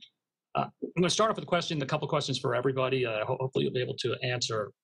And I thought I'd kick it off in lieu of sort of opening statements, which you could sort of turn into that if you want, which is a little bit of a why are you here question. And I literally mean this, literally, why are you here? Because apparently you thought it was important enough to join us, so we appreciate that. So why is the use of spectrum important to your company, to the industry more broadly, to your industry, to our economy? What are some of the current and emerging applications the use of spectrum enables that you see driving demand? What are the impacts of decisions made by spectrum regulators, policymakers in the national, global level? And I think we'll just stick with the alphabetical order for now. And so Mary, if you want to jump in first. Sure. Thanks very much, Derek, and thank you for having me today. It's been a fascinating discussion so far. So Cisco is a $49 billion provider of IP-based solutions for enterprise and service provider. And for some time, enterprise customers have demanded wireless as part of the suite of technologies that they use, that they deploy in order to be in business. So this isn't just the convenience of having your Wi-Fi internet access anywhere in your office with a Wi-Fi network, although that's a big use in the enterprise sector. But it's also part of how businesses conduct their operations. And this includes government as well, any kind of enterprise, public or private. So their output is increasingly dependent upon wireless technologies. And that includes Wi-Fi, it includes 5G, it includes any number of wireless technologies that are available in the marketplace today. So let's just pull back for a minute and look at what's happening broadly in the market. Cisco's most recent internet report released earlier in the year shows that by 2020, we're going to have in the US 4.6 billion networked devices. 4.6 billion, that's up from 2.7 billion in 2018. That's a lot of devices that are going to be connecting to these networks. We can slice that data in different ways. About 31% of that 4.6 billion will be deployed in enterprise locations. And the other 69% will be consumer. Enterprise, by the way, slightly growing in share over time as enterprises become more and more digitized. A different way to slice that 4.6. About 25% of those devices will be mobile connected. So that means they will be able to access mobile network operators, network service provider networks. Those devices tend also to be Wi-Fi enabled as well. So they have two ways of accessing very different networks. About 75% of the devices will either be Wi-Fi only or wired to the network. Wired is decreasing as a share in importance of devices. And in light of the conversation so far that has focused so much on 5G, I thought it was interesting to ask the question, of that 4.6 billion, how many devices will actually be 5G devices? Well, it turns out by 2023, just 4.4% will be 5G, or about just a little over 200 million, we're projecting. So as much as there is talk of 5G, it takes a long time for commercial sectors to migrate from existing technology to new technology, and we're seeing evidence of that in the numbers. That's not to discount the importance of 5G, but just to say there's a long transition here as we move from one generation to the next generation. Now, to get back to the enterprise point for a minute, enterprises are quite agnostic on technology. They just want something that's going to get the job done. Whatever their job is, whatever the problem is they want to solve, they don't have religion about what technology they use. The key for them is, how can wireless improve my output? How can it make me more efficient? This is, in fact, the very first question that is in the Pentagon DISA request for information that came out last week. How can I deploy 5G in my own network to be more efficient and to do the job better than what I'm doing now? It's the same call for help that we're hearing from all of our enterprise users about how can we deploy wireless. And this is true whether wireless is being deployed to move a good that is not itself digitized, such as in a mining situation where wireless is increasingly being used in mine operations to move ore and other materials, or port situations where wireless networks are extensively deployed to make port operations more efficient, the food industry on farms, et cetera, or the good itself is digitized, right? So we hear from the auto manufacturers about their auto plants and how they can make the production of vehicles that themselves are increasingly becoming computerized more efficient.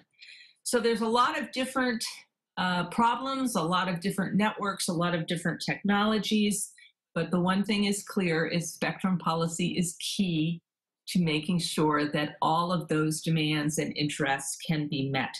If spectrum is available, if services are available, if Wi-Fi is available, if other spectrum is available, then enterprises can make a rational choice about how they can meet their needs.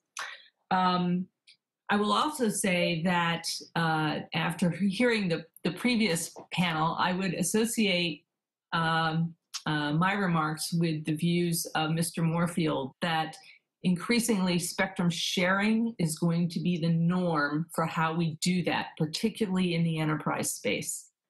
So we have the example of CBRS, where spectrum is shared with the Navy priority licenses and then generally authorized users. We have now the example of the 6 gigahertz band, where Wi-Fi will share with a range of users that have priority for the band and are licensed for the band in order to achieve that. So we do believe and do agree that spectrum sharing is going to be the new norm. So with that, Derek, those are my opening remarks. I'll turn it back to you. Great. No, I appreciate it, Mary. That was terrific. Steve, I'll send it over to you. Great. Thanks, Derek. Yeah, thank you for having me here. This has been a fascinating panel so far and a fascinating event. Also, just on the importance of spectrum. So I work for T-Mobile, and as a mobile carrier, that is really the lifeblood of our industry. Right? It is the core of what we do and deploy to provide services to to our customers. And there are immense changes going on there. We're always working to try and keep up with the growing demand. Last year, we had about 30% growth, year-over-year growth in data services or data demand. And this year, we saw a big shift around the COVID-19, right? With people having to work at home, we saw a large increase in demand as a result of that we don't see going away particularly soon. And one of the interesting things was it was also a shift in where we see that demand. So where we've got networks that were built to really concentrate in more urban areas and provide a lot of capacity there, we saw a shift in demand into more suburban or rural areas as people were working from home. Using video conferences like this to meet, and frankly, moving from what used to be a conference call to video calls for doing business. Students working at home now, and while we'll get through this, we think that that shift in demand is going to be more permanent, and we do need spectrum for that. There's a lot of talk about 5G. We're certainly deploying 5G services very quickly now. I'll say it took a little bit longer than we thought to get started on that. We just recently, in April, finished a merger with Sprint, which gave us access to mid-band spectrum that we didn't have before. That's what really allowed us to start densifying our network and boosting the kinds of speeds that we'll get with our kind of layer cake spectrum approach of a low band base layer, our 600 megahertz spectrum, 2.5 gigahertz as a primary mid-band layer, and then millimeter wave for really fast speeds. But getting access to that spectrum and having that the right amount of spectrum to meet a variety of needs and provide both coverage and capacity is hugely important. And I think we've seen, that's the industry has been incredibly good at and competitive at working to get these systems out there. And we've got, all the carriers are now deploying 5G, and with varying spectrum positions, it's varied a little bit, and it's really good to see the FCC being able to move forward on some with C-band spectrum auction, the 3450 and 3500 spectrum being made available, because those are really going to be keys to filling out a lot of these spectrum portfolios.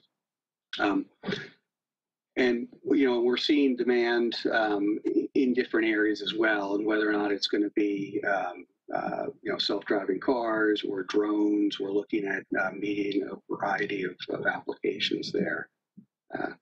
I'll talk some on the the spectrum sharing that that there was so much talk about in the first panel. And certainly, there's no doubt that spectrum sharing is going to be more and more a part of what we do and how we access spectrum. And we've made a lot of advancements in that. CBRS is a great example, right, where that's a very dynamic environment there. But I think as we look at, and Kate actually said it well, we would do exclusive access is still the gold standard here. And key to it, whether it's shared or exclusive access, is really that the certainty of getting access to that spectrum, and with parameters that enable us to provide the services that we need to provide, and to do that efficiently. CBRS is a great step forward in sharing. There's also severe power limitations that, from a carrier perspective, make it look much more like an unlicensed band from an integration into the net point of view, as opposed to full power, wide area mobile licensed spectrum. So I think we need to keep in mind that the need to provide spectrum that there's certainty to access, so that you've got reliable services, and it can be used efficiently. We just did we recently had a demonstration where we were able to take 100 megahertz of 2.5 gigahertz spectrum, and with steerable arrays, use the same spectrum in a sector simultaneously to serve 8 different off-the-shelf devices at about 700 megabits per second per device. So you saw spectrum efficiency of about 50 bits per hertz, which is unprecedented for what we've traditionally seen for spectrum efficiency.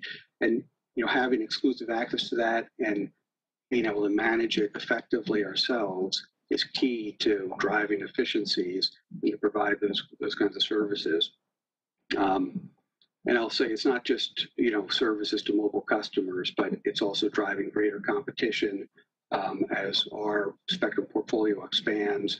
We're able to enter new markets like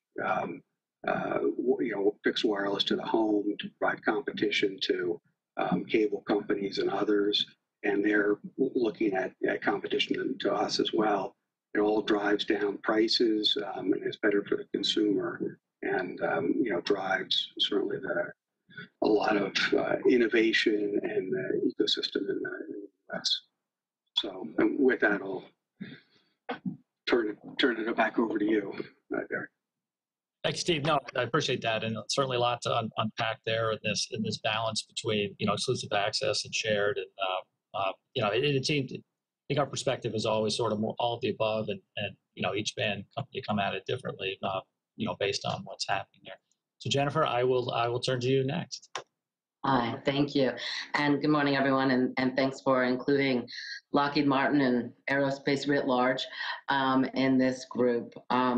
Just to kind of introduce Lockheed, for those who aren't familiar, we're a global security and aerospace company. So obviously a little different than who Mary and Steve represent, but I was struck by some of the commonality in why we're here, because of the spectrum demands of our customers, right? So for us, the technology solutions that we develop, that we R&D and manufacture here in the United States, like the larger U.S. aerospace and defense industry, are driven by demands across multiple sectors, though. So both civil, commercial, and defense, and across a lot of different domains, to use a defense word, but it's appropriate.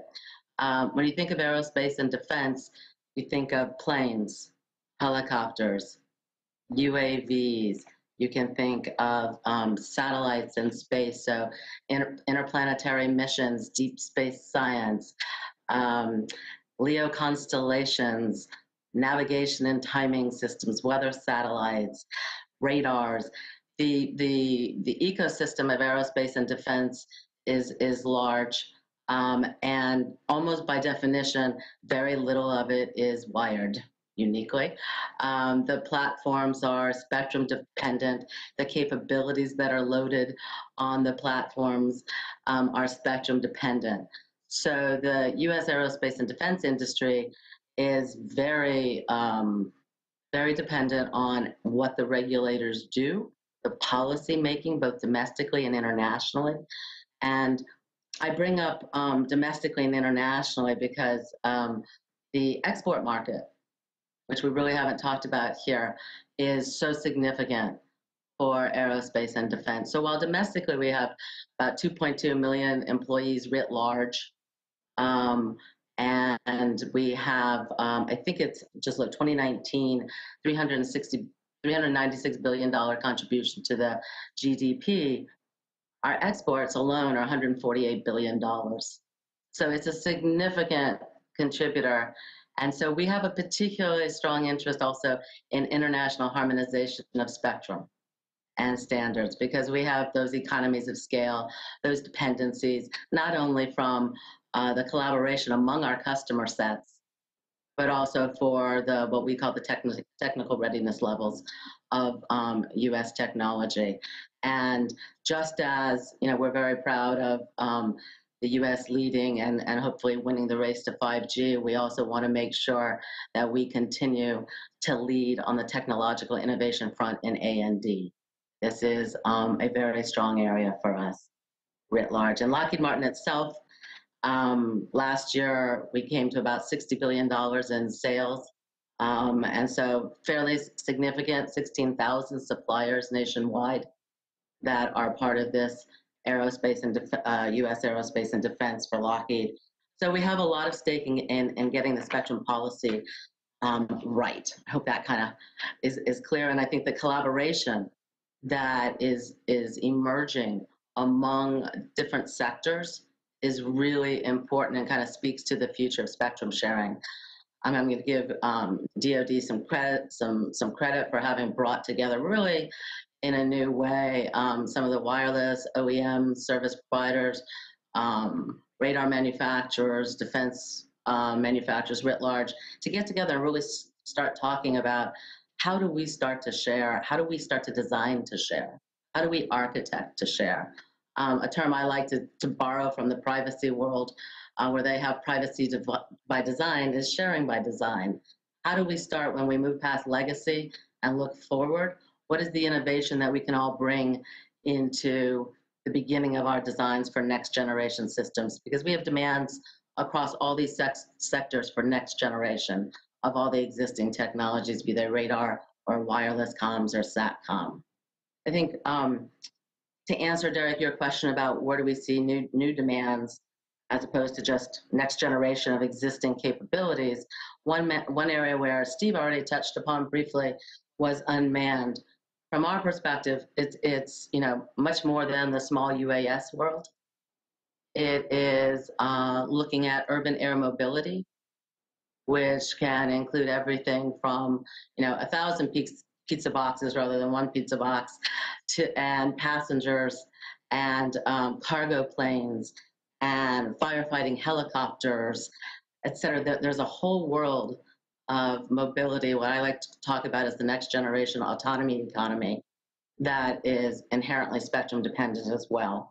But there's also some really cool concepts in aerial mesh networking that we see as a new demand for spectrum, as well as just the capability of spectrum sharing.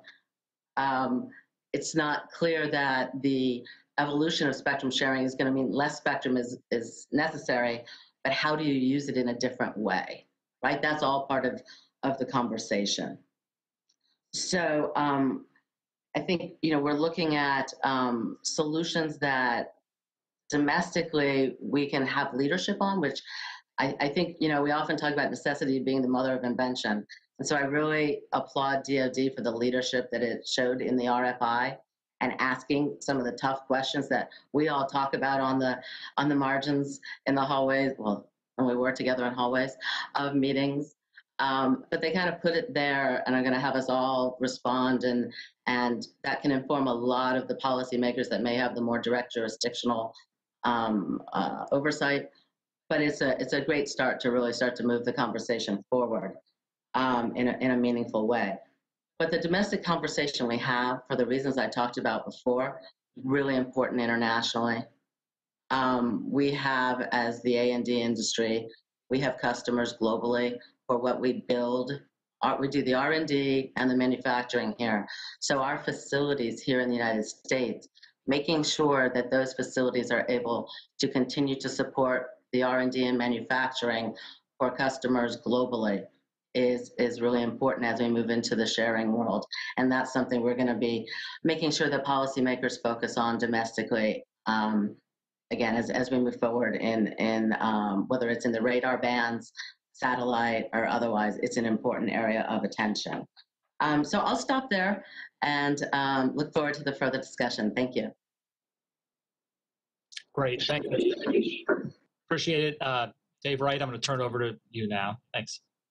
Great. Yeah, thank you very much, Derek. And I also appreciate the opportunity for CommScope and the CBRS Alliance to participate today. I should say up front that most of my comments will be made on behalf of CommScope. I certainly have some perspectives to share from the CBRS Alliance experience, but I'm going to be representing CommScope with my remarks today. It's always interesting kind of batting cleanup, and I'm not only doing that for our panel, but really for the whole event. So lots of good points have been made, both in the government panel and certainly by my fellow panelists here. For those of you who don't know much about CommScope, we are a leading U.S. manufacturer of next generation network solutions. That includes both wired and wireless. On the wireless side, we make solutions and products that utilize licensed spectrum, unlicensed spectrum, and shared spectrum. So, again, in licensed spectrum bands, we do things such as antenna systems, radio units, as well as both DAS and small cell in-building solutions. Would include all the active radio components as well as the management systems for those solutions.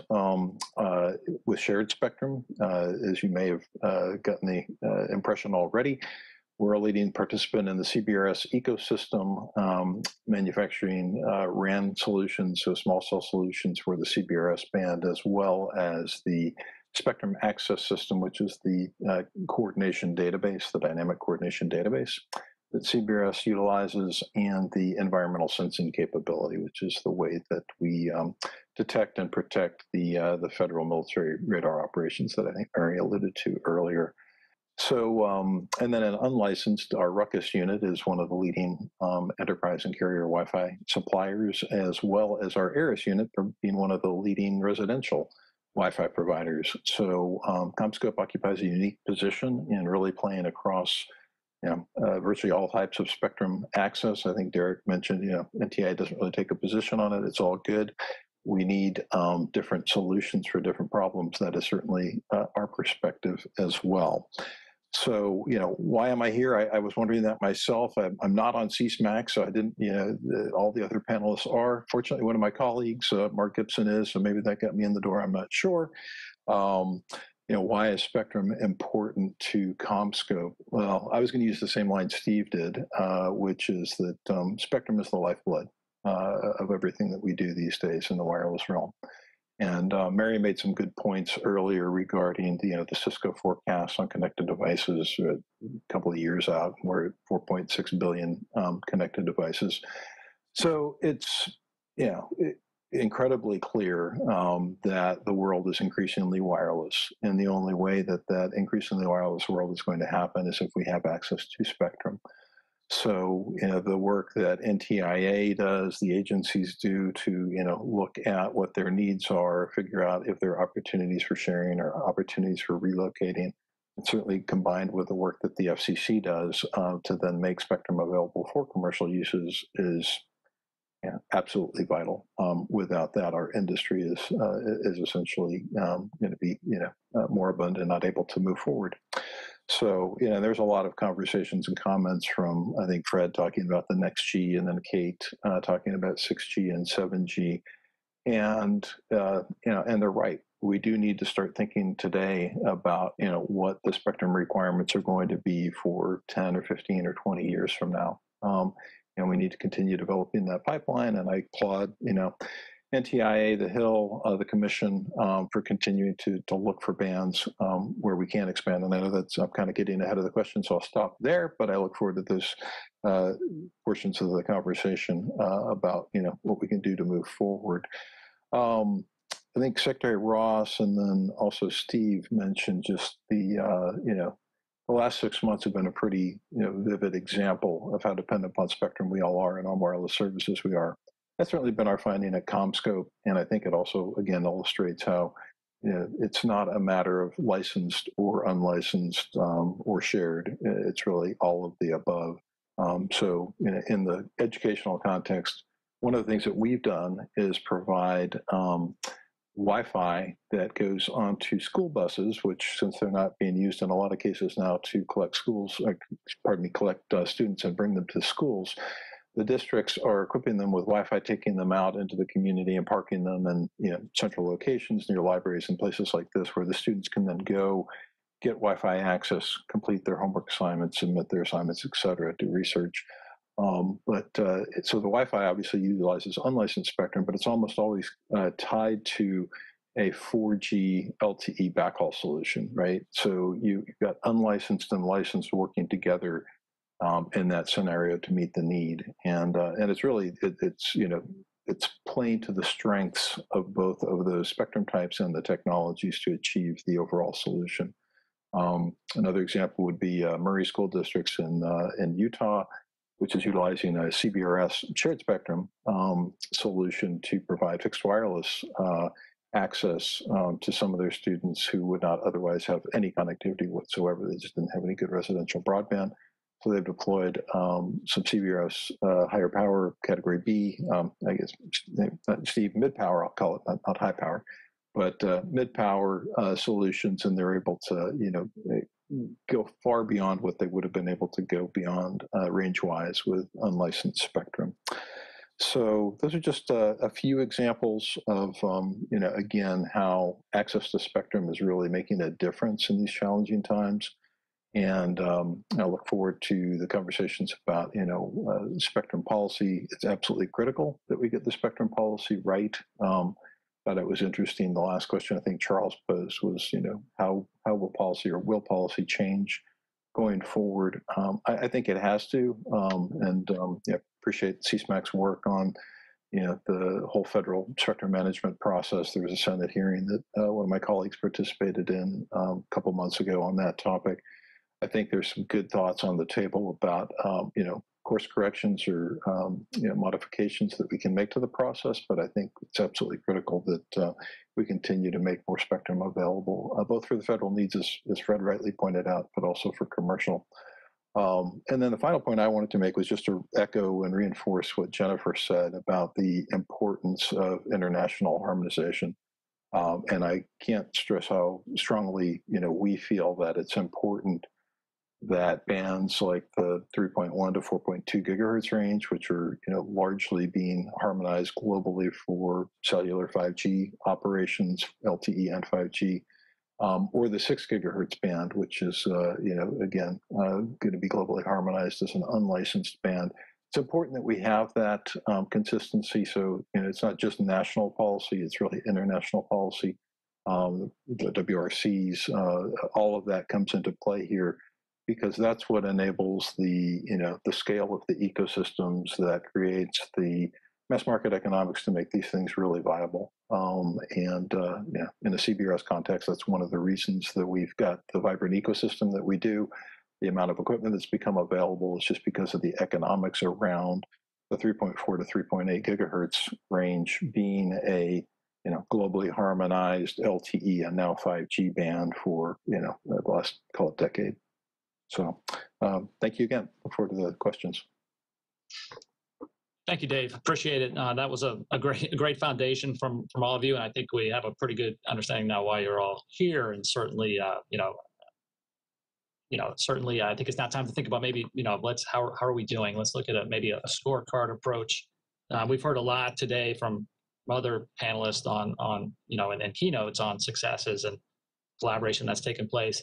My question for you all is, how do you assess action that's been taken by this administration, by the FCC, by Congress in recent years? So are we on the right track? I think we'll wait, maybe have a next question on the future, but sort of just looking at where we sit today. And maybe I'll reverse the order this time, though. Dave, you just went, so maybe I'll skip over Dave, go back to you, go Jennifer, and then Steve, Mary, or Jennifer, and then go back to you, Dave, and then go to that's all right. So Jennifer, you want to take it first? Okay, thank you for clarifying. I thought I was up, but I just wanted to make sure. So how's everyone doing? I think that everyone is asking, all the entities that you mentioned are asking the hard questions. And that's the most important thing, is asking the hard questions and helping to drive everyone into maybe what will feel like uncomfortable places, because we've enjoyed, whether wireless, satellite, defense, have all enjoyed where we've sat for a long time. There hasn't been a lot of change in some ways, not systematic policy change, just more ad hoc. So what we're looking at now is really asking the tough questions about a systematic change in approaching spectrum policy. And I think that's great. We need to do that. I was very heartened by the comments that the Secretary made and his 3 priorities, and showing that U.S. global leadership in all those domains. That was a very important part. What I'd like to see incorporated into all of the dialogue, though, as these hard questions are being asked, is a strategy, a national strategy that includes the manufacturing industry. As we want to grow and sustain U.S. jobs and capabilities, let's make sure and focus on not only how can, which we certainly support, 5G be implemented for enterprise solutions, because we are a very large enterprise with offices in all 50 states. So we look forward to that. But how can manufacturing sites that are doing the U.S. R&D be incorporated into this national strategy explicitly, so that spectrum sharing solutions encompass the broad stakeholder community, not just the front end, shall we say, communication service providers or licensed users. It's a little bit different, I think, when you look at it more broadly. I think a lot of what we're hearing and seeing reflects the reality that the luxury of how we've been using spectrum is just that, kind of a luxury. And in a decade, we may look back and say, oh, that was a time and place, how antiquated we were back then. I look forward to doing that from retirement, maybe. But in all seriousness, I think we are moving to the right, in the right direction with the questions that we're asking. We're always going to have quibbles and concerns with, obviously, certain elements of different decisions, no matter where they're taken, I'm sure, and no matter what seat we're in, because unlike in the past, every decision has consequential impacts these days. There's very little that's as stovepiped. None of my customers have stovepiped access anymore, and so there are consequences. But my hope is that through the hard asking, we're getting to cross-sectoral collaboration and can come up with solutions, particularly among the OEMs. And maybe that will drive everybody else who are, the buyers from the OEMs. But if the OEMs can come up with solutions, we're on a good path. So I'll leave it at that. Thank you. Sure. Thank you, Dave. Appreciate it. Dave, I'll turn back to you and you kind of preview this a little bit. I'm sure you will say CBRS was one of the successes, but looking at again the scorecard on what's been happening, that's good. Sure. Thanks for the question, and yeah, I can't I can't not mention CBRS here, obviously. So the fact that industry and NTIA, DoD, the Commission have all been working on operationalizing this and now commercializing the band for call it 6 years at this point. I think that there is so much that has been learned during that course of time. Certainly, at the technical level, what specific mechanisms were put in place and how we determine protection criteria and how ESCs talk to SASs and all this stuff. And that's all well and good. But what's far more important in my mind is just the level of understanding that is developed between industry and the federal agency, in this case DoD, about their different uses and their needs, right? The DoD's use of spectrum is dramatically different than commercial uses. That's just the reality. They don't quantify things.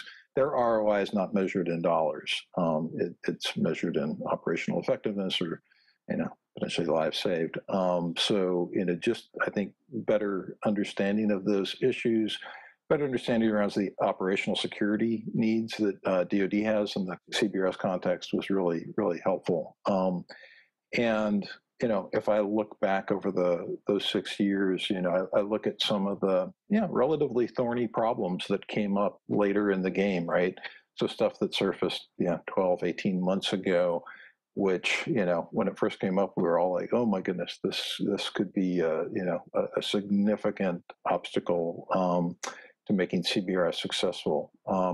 But, given the relationships that were in place at that point in time, the understanding that had developed, that spirit of real collaboration around problem solving, people were able to roll up their sleeves, get in rooms together, and NTIA played a huge role in this, right? The folks in OSM, particularly Ed and Nick, we're neck deep in all of this. The final results were that, those federal systems that needed to be protected are protected, and they did so in such a way as to really minimize the impacts of the commercial deployments. And so, I just view that as a huge success. I really do. And I think as we talk about, and AWS-3 was another example, just a different context around the sharing framework. But as we look to 3450 to 3550 and the implementation of the CPAs and PUAs, new acronyms I've got to remember, it's going to require that same sense of real collaborative, we're in this together to make this the best possible outcome for everyone. And I agree with Fred, it's not a zero-sum game. The federal doesn't have to lose for commercial to win. It truly can be a win-win. That doesn't mean everybody's going to get everything that they want, but we really do need to get in the room together and look for the best outcome for all entities. So I'm excited about that. There's a lot to build on. In terms of how we're doing recently at I think a governmental level, I would just observe that I don't think there's any doubt that spectrum policy, next generation wireless technologies are viewed as a national priority. When the FCC has an open RAN forum and you've got Secretary Pompeo come and give an opening remark, the comments that were made earlier from Fred that spectrum sharing is a national security imperative, which I agree with, by the way, as we talk about opening, especially more mid-band spectrum. I don't see how we're going to do that without sharing. And if we're going to share, we need to do it in such a way that we're not negatively impacting federal operations. So, I think it's clear that again, these issues are viewed, known, and viewed as priorities at the highest level of government, and that's good because they should be. Thank you. Thank you, Dave. Appreciate it. Steve, over to you. Good. Thanks, Derek. I think there's been a lot of good progress and a lot of good. We've had some great success filling what was a pretty dry pipeline of spectrum for a while with 600 megahertz auction, a lot of millimeter wave being made available. Now we've got C-band, the 3.4, 3.5 gigahertz band coming up. So a lot of progress there. I do think the process is still fundamentally difficult. And, Dave had some good remarks on CBRS. That process took too long. It takes too long on the front end of the difficult fights to get to a place where we get cooperation. And frankly, the same thing happened with AWS-3, right? That was a long fought battle on the front end. And eventually we got to a place through CSMAC and part of the subcommittees there where it became a much more cooperative process.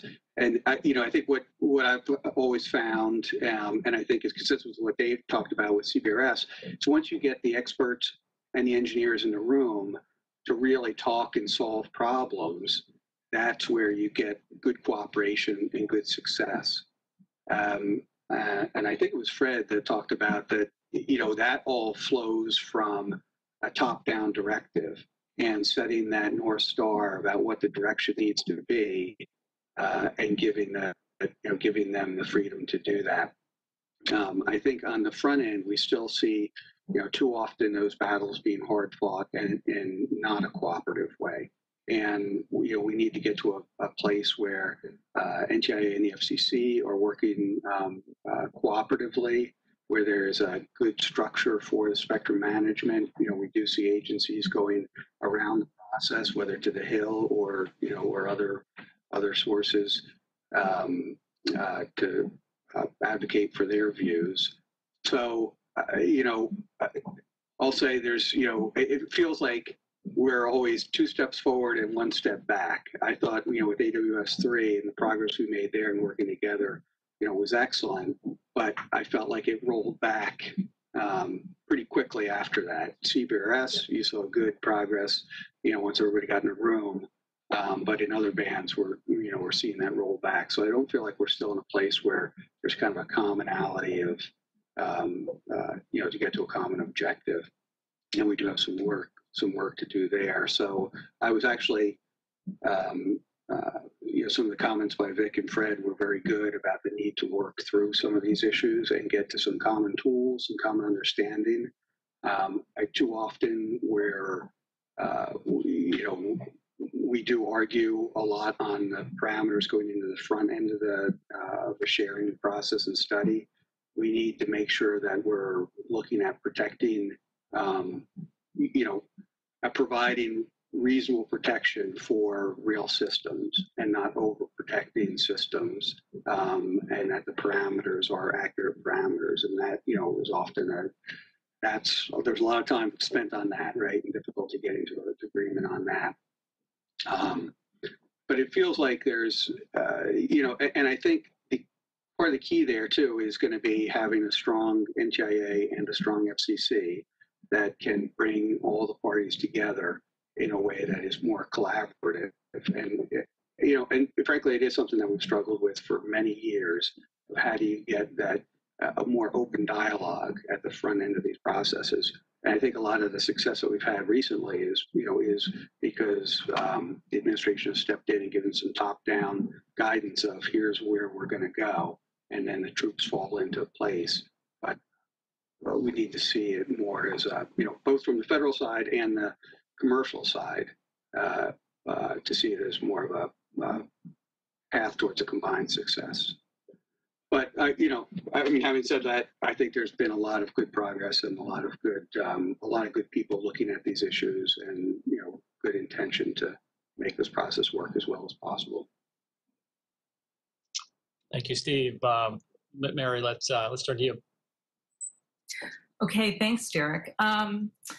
I agree. There's been a lot of great progress, and I've been very encouraged watching both the FCC and the executive branch and NTIA moving on 3 gigahertz. That those challenges are daunting, and the sharing mechanisms in CBRS, very challenging. But I think I give high marks for everyone for really putting their nose to the grindstone and making available, 530 megahertz of spectrum in the midband. That's a fantastic achievement.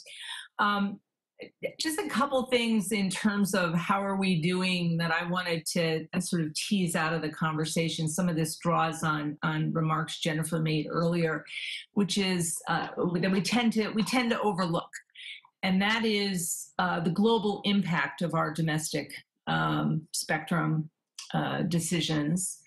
And I'll use two examples. One is the recent 6 gigahertz decision by the FCC to open 1,200 megahertz of spectrum to unlicensed use as an underlay underneath various microwave uses. This wasn't just because we need to watch more cat videos. This was because we had an entirely new generation of technology, of Wi-Fi technology, that needed to access broader swaths of spectrum to really get the full advantage of the technology that had been designed. This is, just as in the cellular world, we're broadening channelization to increase efficiencies, the same physics apply in the Wi-Fi world. And so this gives us a tremendous platform for innovation going forward.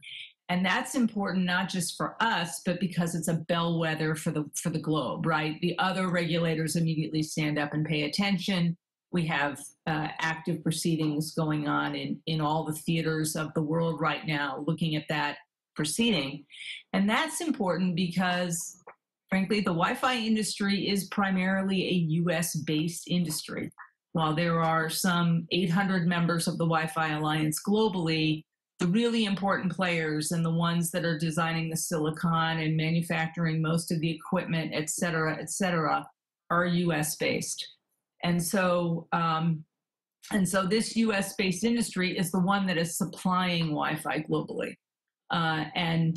It's a tremendous accomplishment that the FCC was able to see their way through the very difficult sharing conversation and rules that protect the incumbents while permitting this new innovation platform to happen.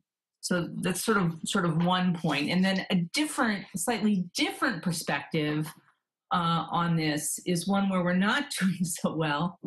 And this, again, harkens back to Jennifer's point about making sure manufacturing is part of our national spectrum strategy. And that is the question of enterprises. And I'll go back to my initial remarks. Enterprises do not have a technology religion. They do not care. They just want to solve problems. They want to solve their operational problems, their business process problems, whatever it is.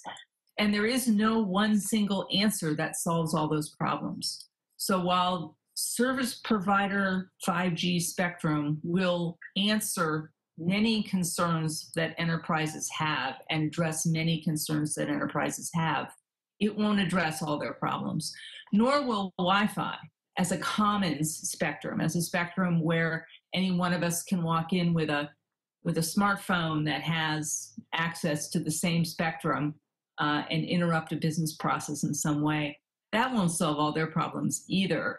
What we really need to focus on, I think, from a commercial perspective, is some form of lightly licensed, locally licensed spectrum for enterprises. And this is something that when you look around the world, other countries that are manufacturing powerhouses are moving toward. Germany has a version at 3.7 gigahertz.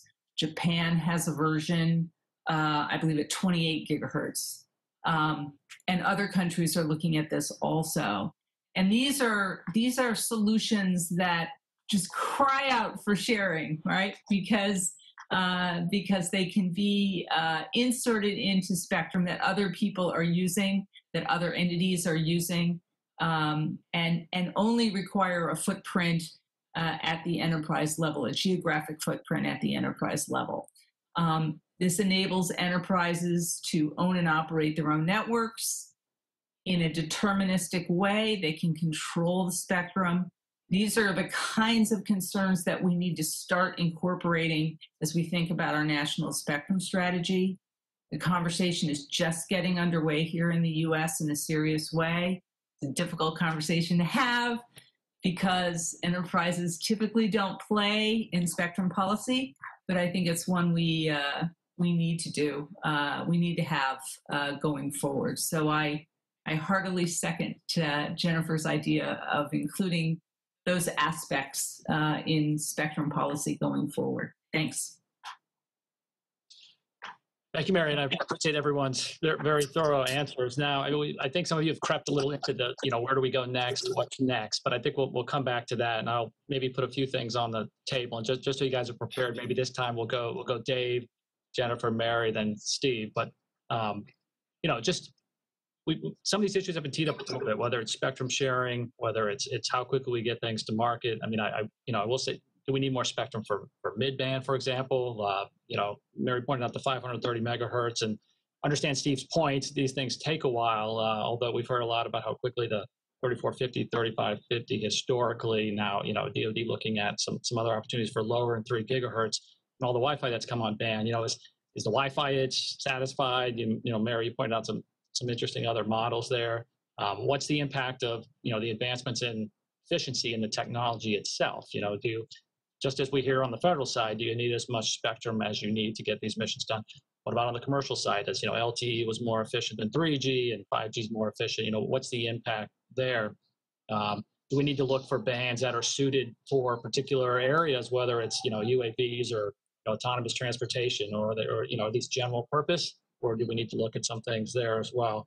And what about in space, right? They're very important, for the U.S. government, for the president, for the Department of Commerce on leadership in space.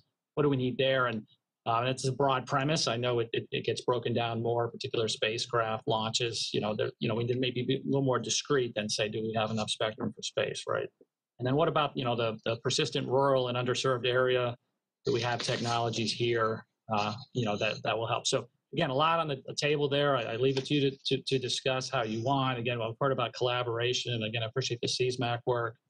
Are there other areas where that collaboration could help us move forward? So again, Dave, I'll start off with you this time.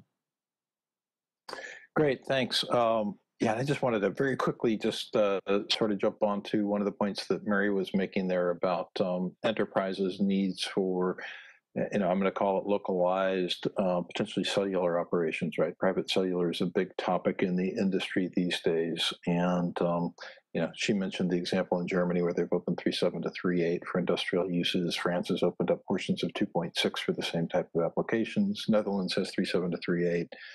UK has 3.8 to 4.2 on a shared local licensing basis. So there's a lot of countries that are seeing these needs and moving to make spectrum available for enterprises or industrial manufacturers.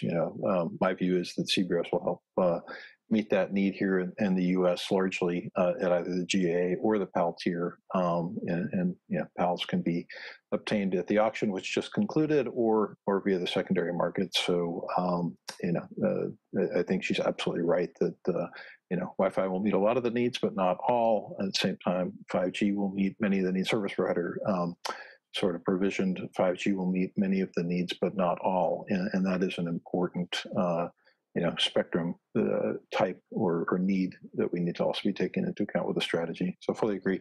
On your question, and it's really wide ranging, but Derek, I would say that, my view is, and Steve's probably better qualified to speak to this, but, my view is it will take, some amount of time for the mobile operators and industry in general to take advantage of the 280 megahertz in C-band, this new 100 megahertz at 3450 to 3550, and then the 150 megahertz of CBRS. Again, we know who won the bids for the PALs now, but even there's always the opportunity for people to utilize that at the GAA tier as well. So that's going to take some time for us to see the build outs, although I expect the mobile industry is going to move very rapidly to do that, but to fully exploit it, it will take some time.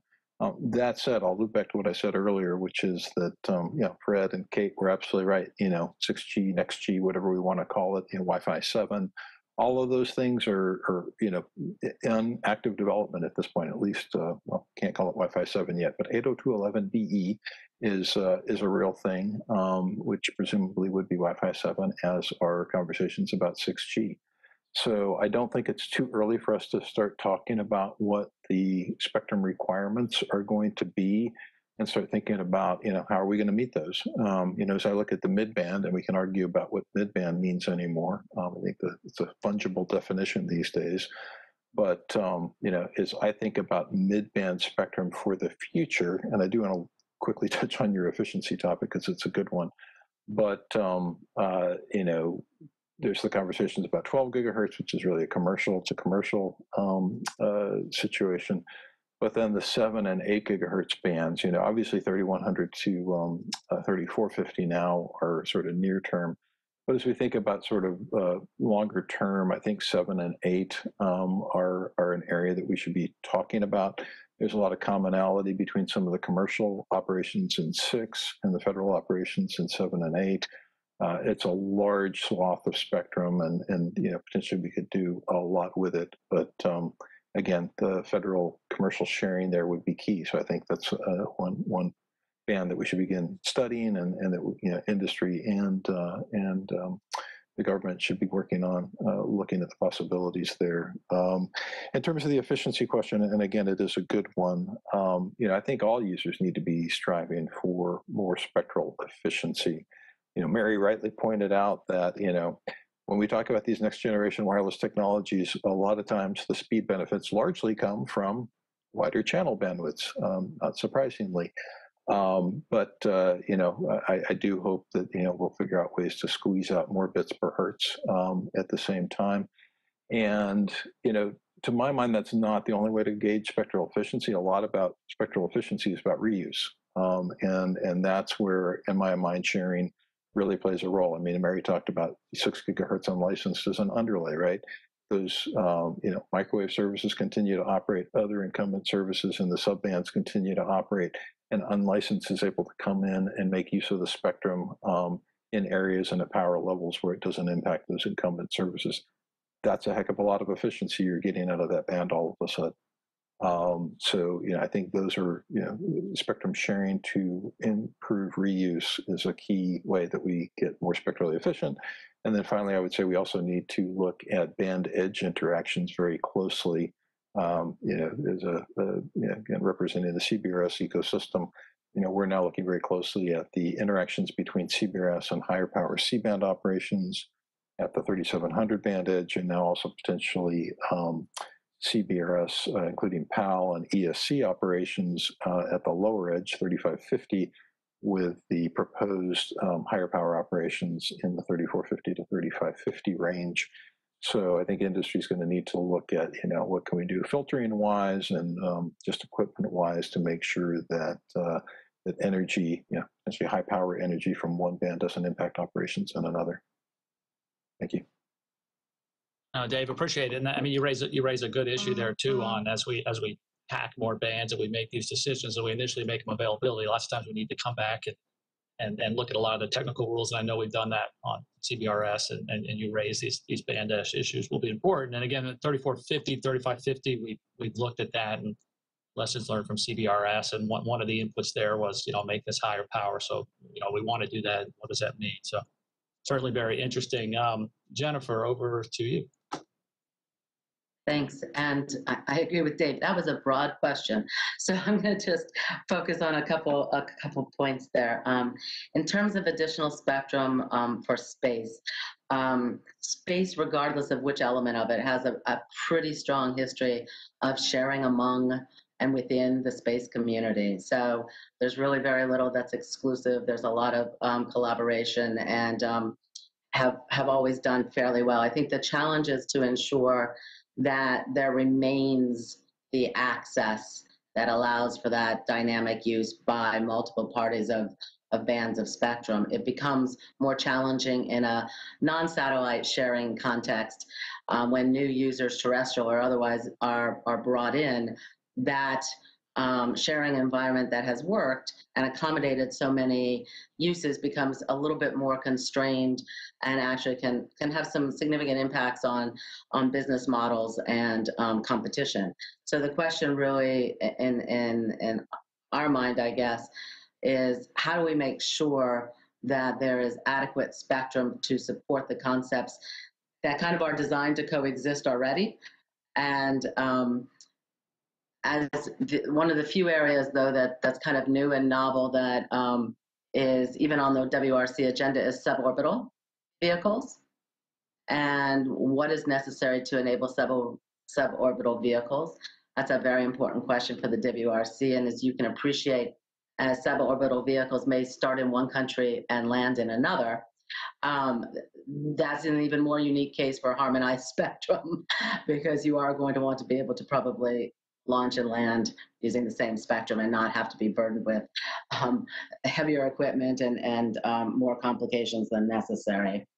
In terms of kind of the manufacturing side, though, on spectrum, I think it's what Mary and Dave said about kind of enterprise operations, obviously, is important, but it's also the persistent access for the R&D and testing that U.S. manufacturing sites do, which is a little different than their comms networks.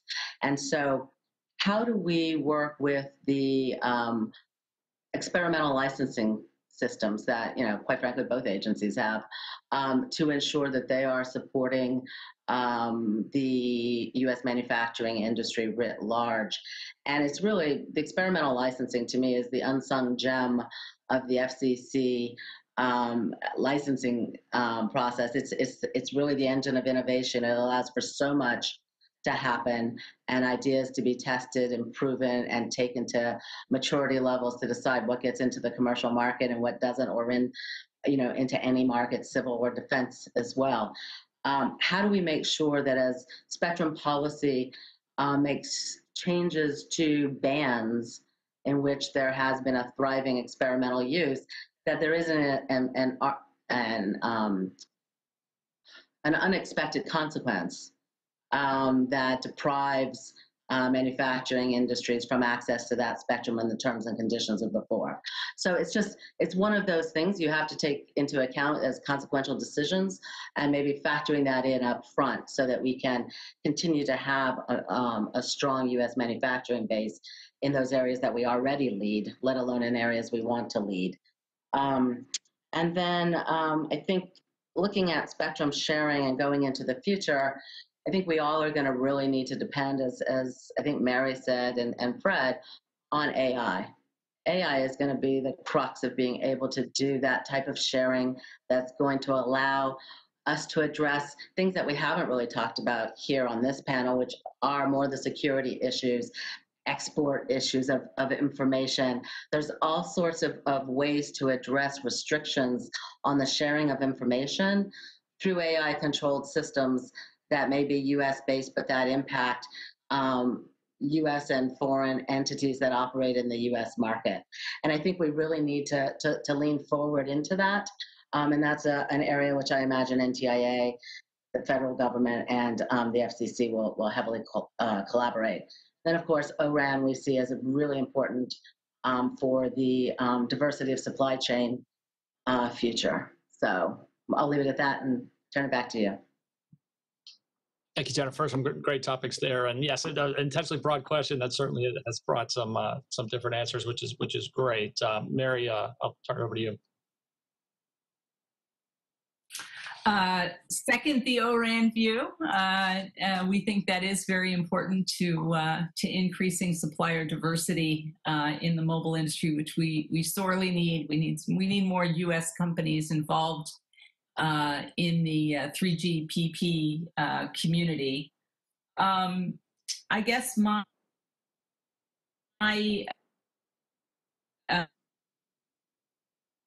to digest on the commercial side, thanks to what's happened over the past few years. We need to see how the mobile industry is going to innovate in the millimeter wave space to provide innovative new services, Steve's comments about spectral reuse in the mid-band, I think, are very appropriate. We need to understand what are the capabilities of that spectrum, given how much can we really wring out of mid-band spectrum, is really going to inform where we need to go next. You know, from the Wi-Fi community perspective, we just got access to 1,200 megahertz of spectrum, and now is the time we need to innovate from a technology and a solutions perspective. Dave mentioned we already have Wi-Fi 7 in the standards process, and that is proceeding even as the cellular industry talks about moving to their next stage of evolution going forward. So we have a lot on our plate. Understanding how that's going to play out and watching how that plays out, I think is going to be extremely informative. I'll add just one additional thought that I haven't heard so far about this topic of spectrum sharing. And it's really come home to roost for me in the 6 gigahertz process as that begins to unfold globally. In 6 gigahertz here in the US, we have an option for higher power Wi-Fi that can be both indoors and outdoors, but it must be subject to database control in order to avoid incumbent operations to protect those microwave operations. So this is again, another first for the Wi-Fi industry. We've never worked with databases before, so here we go. We're going to join the club. When we go abroad, the capability for this kind of advanced sharing is pretty limited.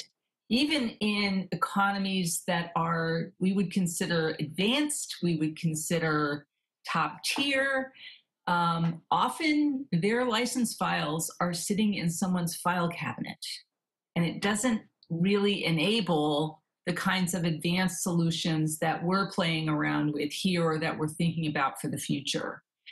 And I think it is in our US interest, in our national interest, I'm sure Dave will agree with me, that we come up with, when we think about how we're going to share here in the US, that we think about whether those ideas in some way, shape, or form are exportable globally, right? Because from the perspective of a global manufacturer, it's great that the US is going to do something, but I really need access to the world.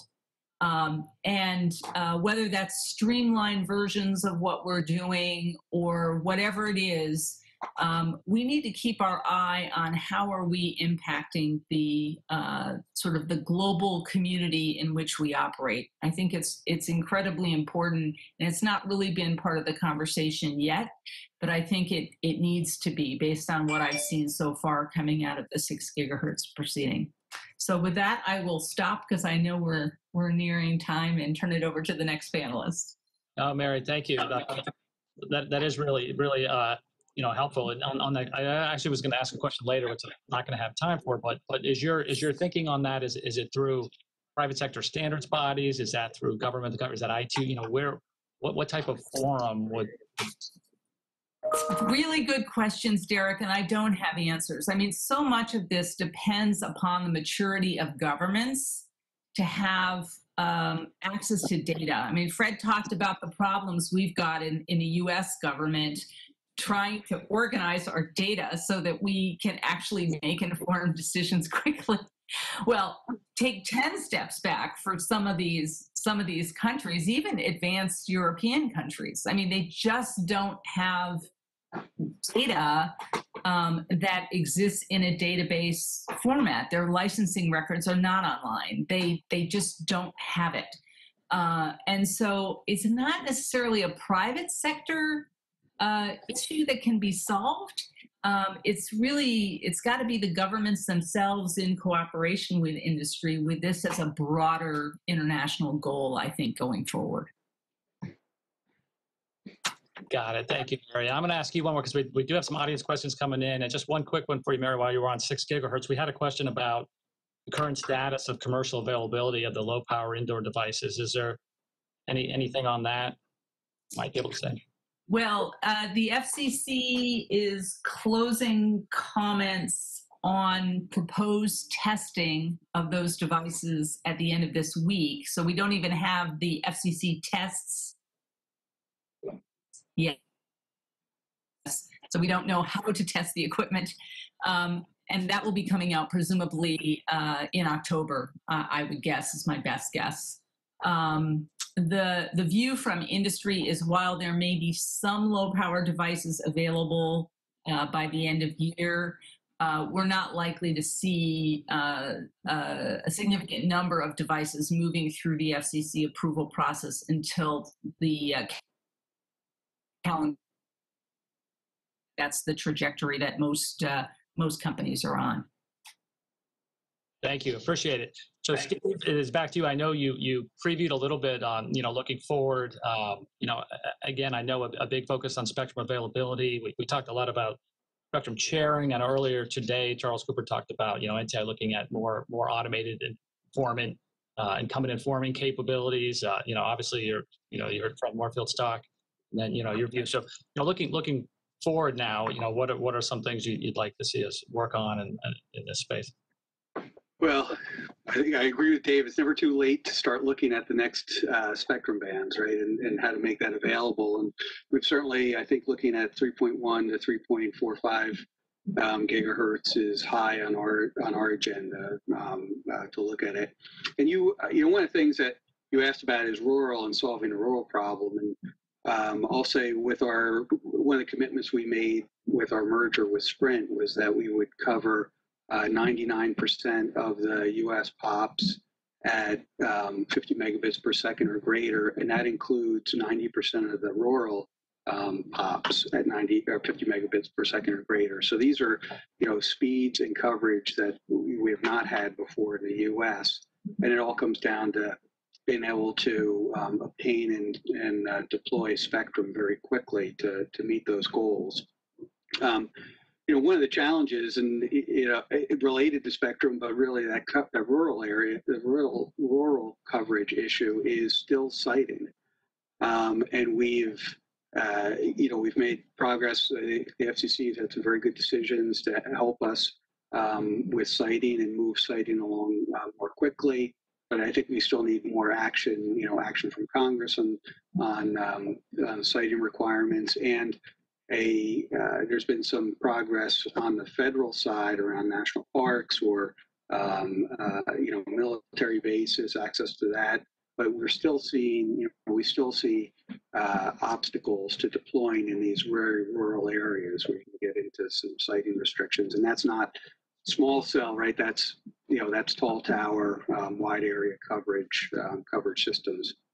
And I will say, on looking at spectrum bands, the cycle on us digesting spectrum that's available has increased significantly. With the 600 megahertz auction, we began deploying that spectrum within about 5 weeks of getting our licenses from the FCC. Closing the Sprint merger, we started turning 5G on 2.5 gigahertz bands within a day of closing that merger.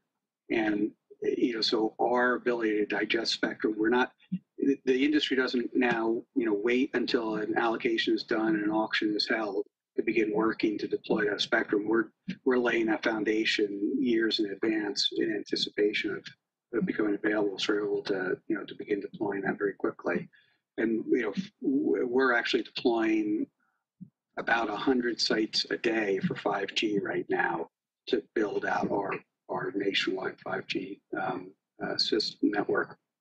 So, I think next steps are really, continuing to, to look at how to improve that. I think one area where we should not be going is away from a very competitive model that's been successful. I'll just touch on, Fred talked about the DoD RFI, and he focused on the sharing discussion that's part of that RFI and how that can be advanced. It is a little daunting that the first question of the RFI is how does DoD, build and deploy and run a 5G network that would be shared, and to more of a government-controlled network. as opposed to a competitively deployed network run by commercial operators. And I think that's the kind of thing we need to be wary about, and promises made around the success of something like that versus the global leadership that we've had with competitive models in a highly competitive environment. We should be building and trying to make sure that the resources are available to sustain and accelerate that, which we are seeing and need to continue to support by both making the spectrum available and helping to break down some of the roadblocks on deployment, like siting. Thank you. Appreciate it. So I think we are really pressed for time here. What I'm going to do is turn it to everybody, if you want, like another minute or two to sort of give any concluding thoughts, although I know we were very forward-looking there. And Jennifer, I'll turn to you first. I will get a bonus question here from an audience member who you had raised this sharing by design, and the question was whether the defense industry now is involved in that, and are there any programs or technologies being standardized that could have an impact here, or is it something I think maybe you were more suggesting is a little, we need to get started on that? So there is not a formal design process in place or formal contractual relationships among industry sectors. There is, under the auspices of the National Defense Industry Association, a working group that got stood up at, I think, good forward-looking initiative of the Department of Defense and Undersecretary Lord to bring together the OEMs on both sides, as well as some of the service providers and software providers, to start having this dialogue. And there are technical and operational discussions underway, as well as regulatory. That's a starting point. It's okay, I want to say a couple of months now. I forget, Steve's involved as well. I think maybe 2 months, 3 months. So that's, as I said, a starting point. My closing comments would really be to pick up on something that Mary mentioned in terms of the importance of the global environment. We often talk about global harmonization of spectrum and standards, but what we don't talk about is what's necessary to harmonize that spectrum. So spectrum sharing, when we come up with domestic solutions, we are very reticent to share how we arrived at those conclusions with the rest of the world and bringing them into, like, the ITU.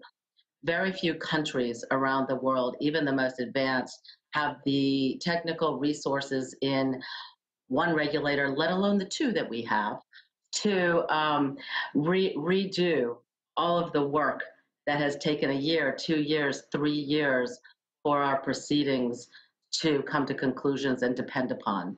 So from where I sit, it's very important that the regulatory sharing methodologies be part of the global harmonization of spectrum efforts. And sometimes we're our own worst enemy in achieving that. It should not have any implications for national sovereignty. It's merely sharing of information, just like we want to share spectrum. And we'll do better at sharing spectrum if we share how to. And that would be my closing remark. Thank you. Thank you. Appreciate it very much. Mary, any final thoughts from you? I agree with everything Jennifer just said. My closing remarks. No, I mean, hearkening back again to the first panel, we talk about the need for best practices, and we talk about the need for more open and transparent communication. And I think one of the things that we can do, both as industry, but also, with respect to the federal agencies, NTIA and FCC, is redouble our efforts to work together better. That will be enhanced someday by the release of a national spectrum strategy, I hope. But even in the absence of that strategy, I think we need to really to work on how we communicate and make sure that we're communicating early and understanding concerns and parsing the engineering disagreements more quickly and running those to ground. So my hope is that given the demands on spectrum from all sides, that collaboration can be enhanced going forward. And that's it. Thanks. All right. Thank you, Terry. Thank you very much. And Dave, any final thoughts? Sure. Licensed, unlicensed, shared spectrum, we need them all as a nation. And since the focus here has really been on sharing, I'll just agree with Jennifer and Mary that it is important that the U.S. continues to lead in spectrum sharing, but that we also share that knowledge internationally as appropriate. I'd point out that every sharing regime is going to be different depending on the geography, depending on the band characteristics, the incumbents you're protecting, the new services you may be trying to introduce. And that kind of goes back to Fred's thing that, Fred's point that you've got to start, with that North Star of where are we going? What are we trying to accomplish? And I fully agree with that. But, there are definitely things that we've done in CBRS that are applicable at a relatively generic level, protocol interfaces, for instance. Charles mentioned earlier, and I can never get the acronym right, the informing incumbent capability that's being discussed for 3450 to 3550. I think that is really an important mechanism. It could help address some of the time to market issues that Jennifer mentioned and Steve mentioned with CBRS's development. And frankly, I think it would also be a little bit more generalized, so it could be more easily applied to other bands, other geographies. So we're excited to see what happens there, and then also to talk about whether it sort of has retroactive applicability to CBRS. As Fred said, they want to go back at some point and look at the rules. So that's it. Thank you very much. Thank you, Dave. Appreciate it. And last but not least, Steve, you. Yeah, thanks, Derek. Yeah, and great comments by Dave, Jennifer, and Mary. All I really agree with I think everything everybody has said. And I didn't spend any time really talking about the international issues, but I fully agree with what's been discussed there. Right? I mean, it is key to what we do and very important. But I really, Mary hit the nail on the head with the comment about we need to, continue to figure out a way to work better together and to build trust. And we've been doing this for a long time, and it's really, getting a trusting relationship between the federal agencies and the commercial sector to work through these issues is really the key to success. And we should all view this as, being in together for the success of the country, and finding a way to solve those problems and work cooperatively to make sure that as we're moving into new technologies and new ways to share spectrum, we also don't lose the momentum that's made the country so successful so far. And we've got to keep that engine going as we look at new ways of doing things. With that, I'll turn it back. But thank you very much for this was a great discussion. Thank you very much, and Steve. Those were great final words. I couldn't said it better myself. And from the NTIA perspective, we really do get a lot out of working with industry and our collaboration. And our doors, virtual or in person, are always open. So we look forward to ongoing collaboration. Unfortunately, we're out of time. I mean, I feel like we could probably talk for another hour. I know we're sort of the spectrum wonks here, but again, thank you all very much. And I think if we had a crowd here, we would do the applause now, but I guess they're virtual. So thank you very much again for your participation today, and thank you, audience, for tuning in. And I'm going to send it back now to Charles Cooper. Thank you, Derek, and for all the panelists in panel 2 and also for panel 1. Drawing kind of a common theme that I was hearing between the two panels was the need for to set a standard, if you will, in terms of how we assess the spectrum for repurposing. Be it the propagation models, the process, et cetera. It's important for us, I think was mentioned in both panel 1 and panel 2, for us to determine that commonality, which would increase the efficiency of that. What also brought to my attention were the comments about it's not only spectrum, but it's also the spectrum efficiency, allowing us to use it more effectively and efficiently. And what really struck me as well were Steve's comments about the beamforming techniques and the beam steering, allowing 8 simultaneous users with 750 megabits per second. And furthermore, it's not always about 5G, but it's about the U.S. manufacturing as well, and the requirement that they have to maintain their access to the spectrum. All great parts. Summarizing some of the other thoughts, just real briefly for the folks who may be joining in late. Secretary Ross started us off, and he reiterated the three prime principles for the administration and for the department. Number one is widespread adoption of 5G, and especially those related to the high bandwidth applications. Number two was space commerce, which not only are satellites, but satellite sensing as well in the passive bands. And of course, number three, the security integrity of the infrastructure.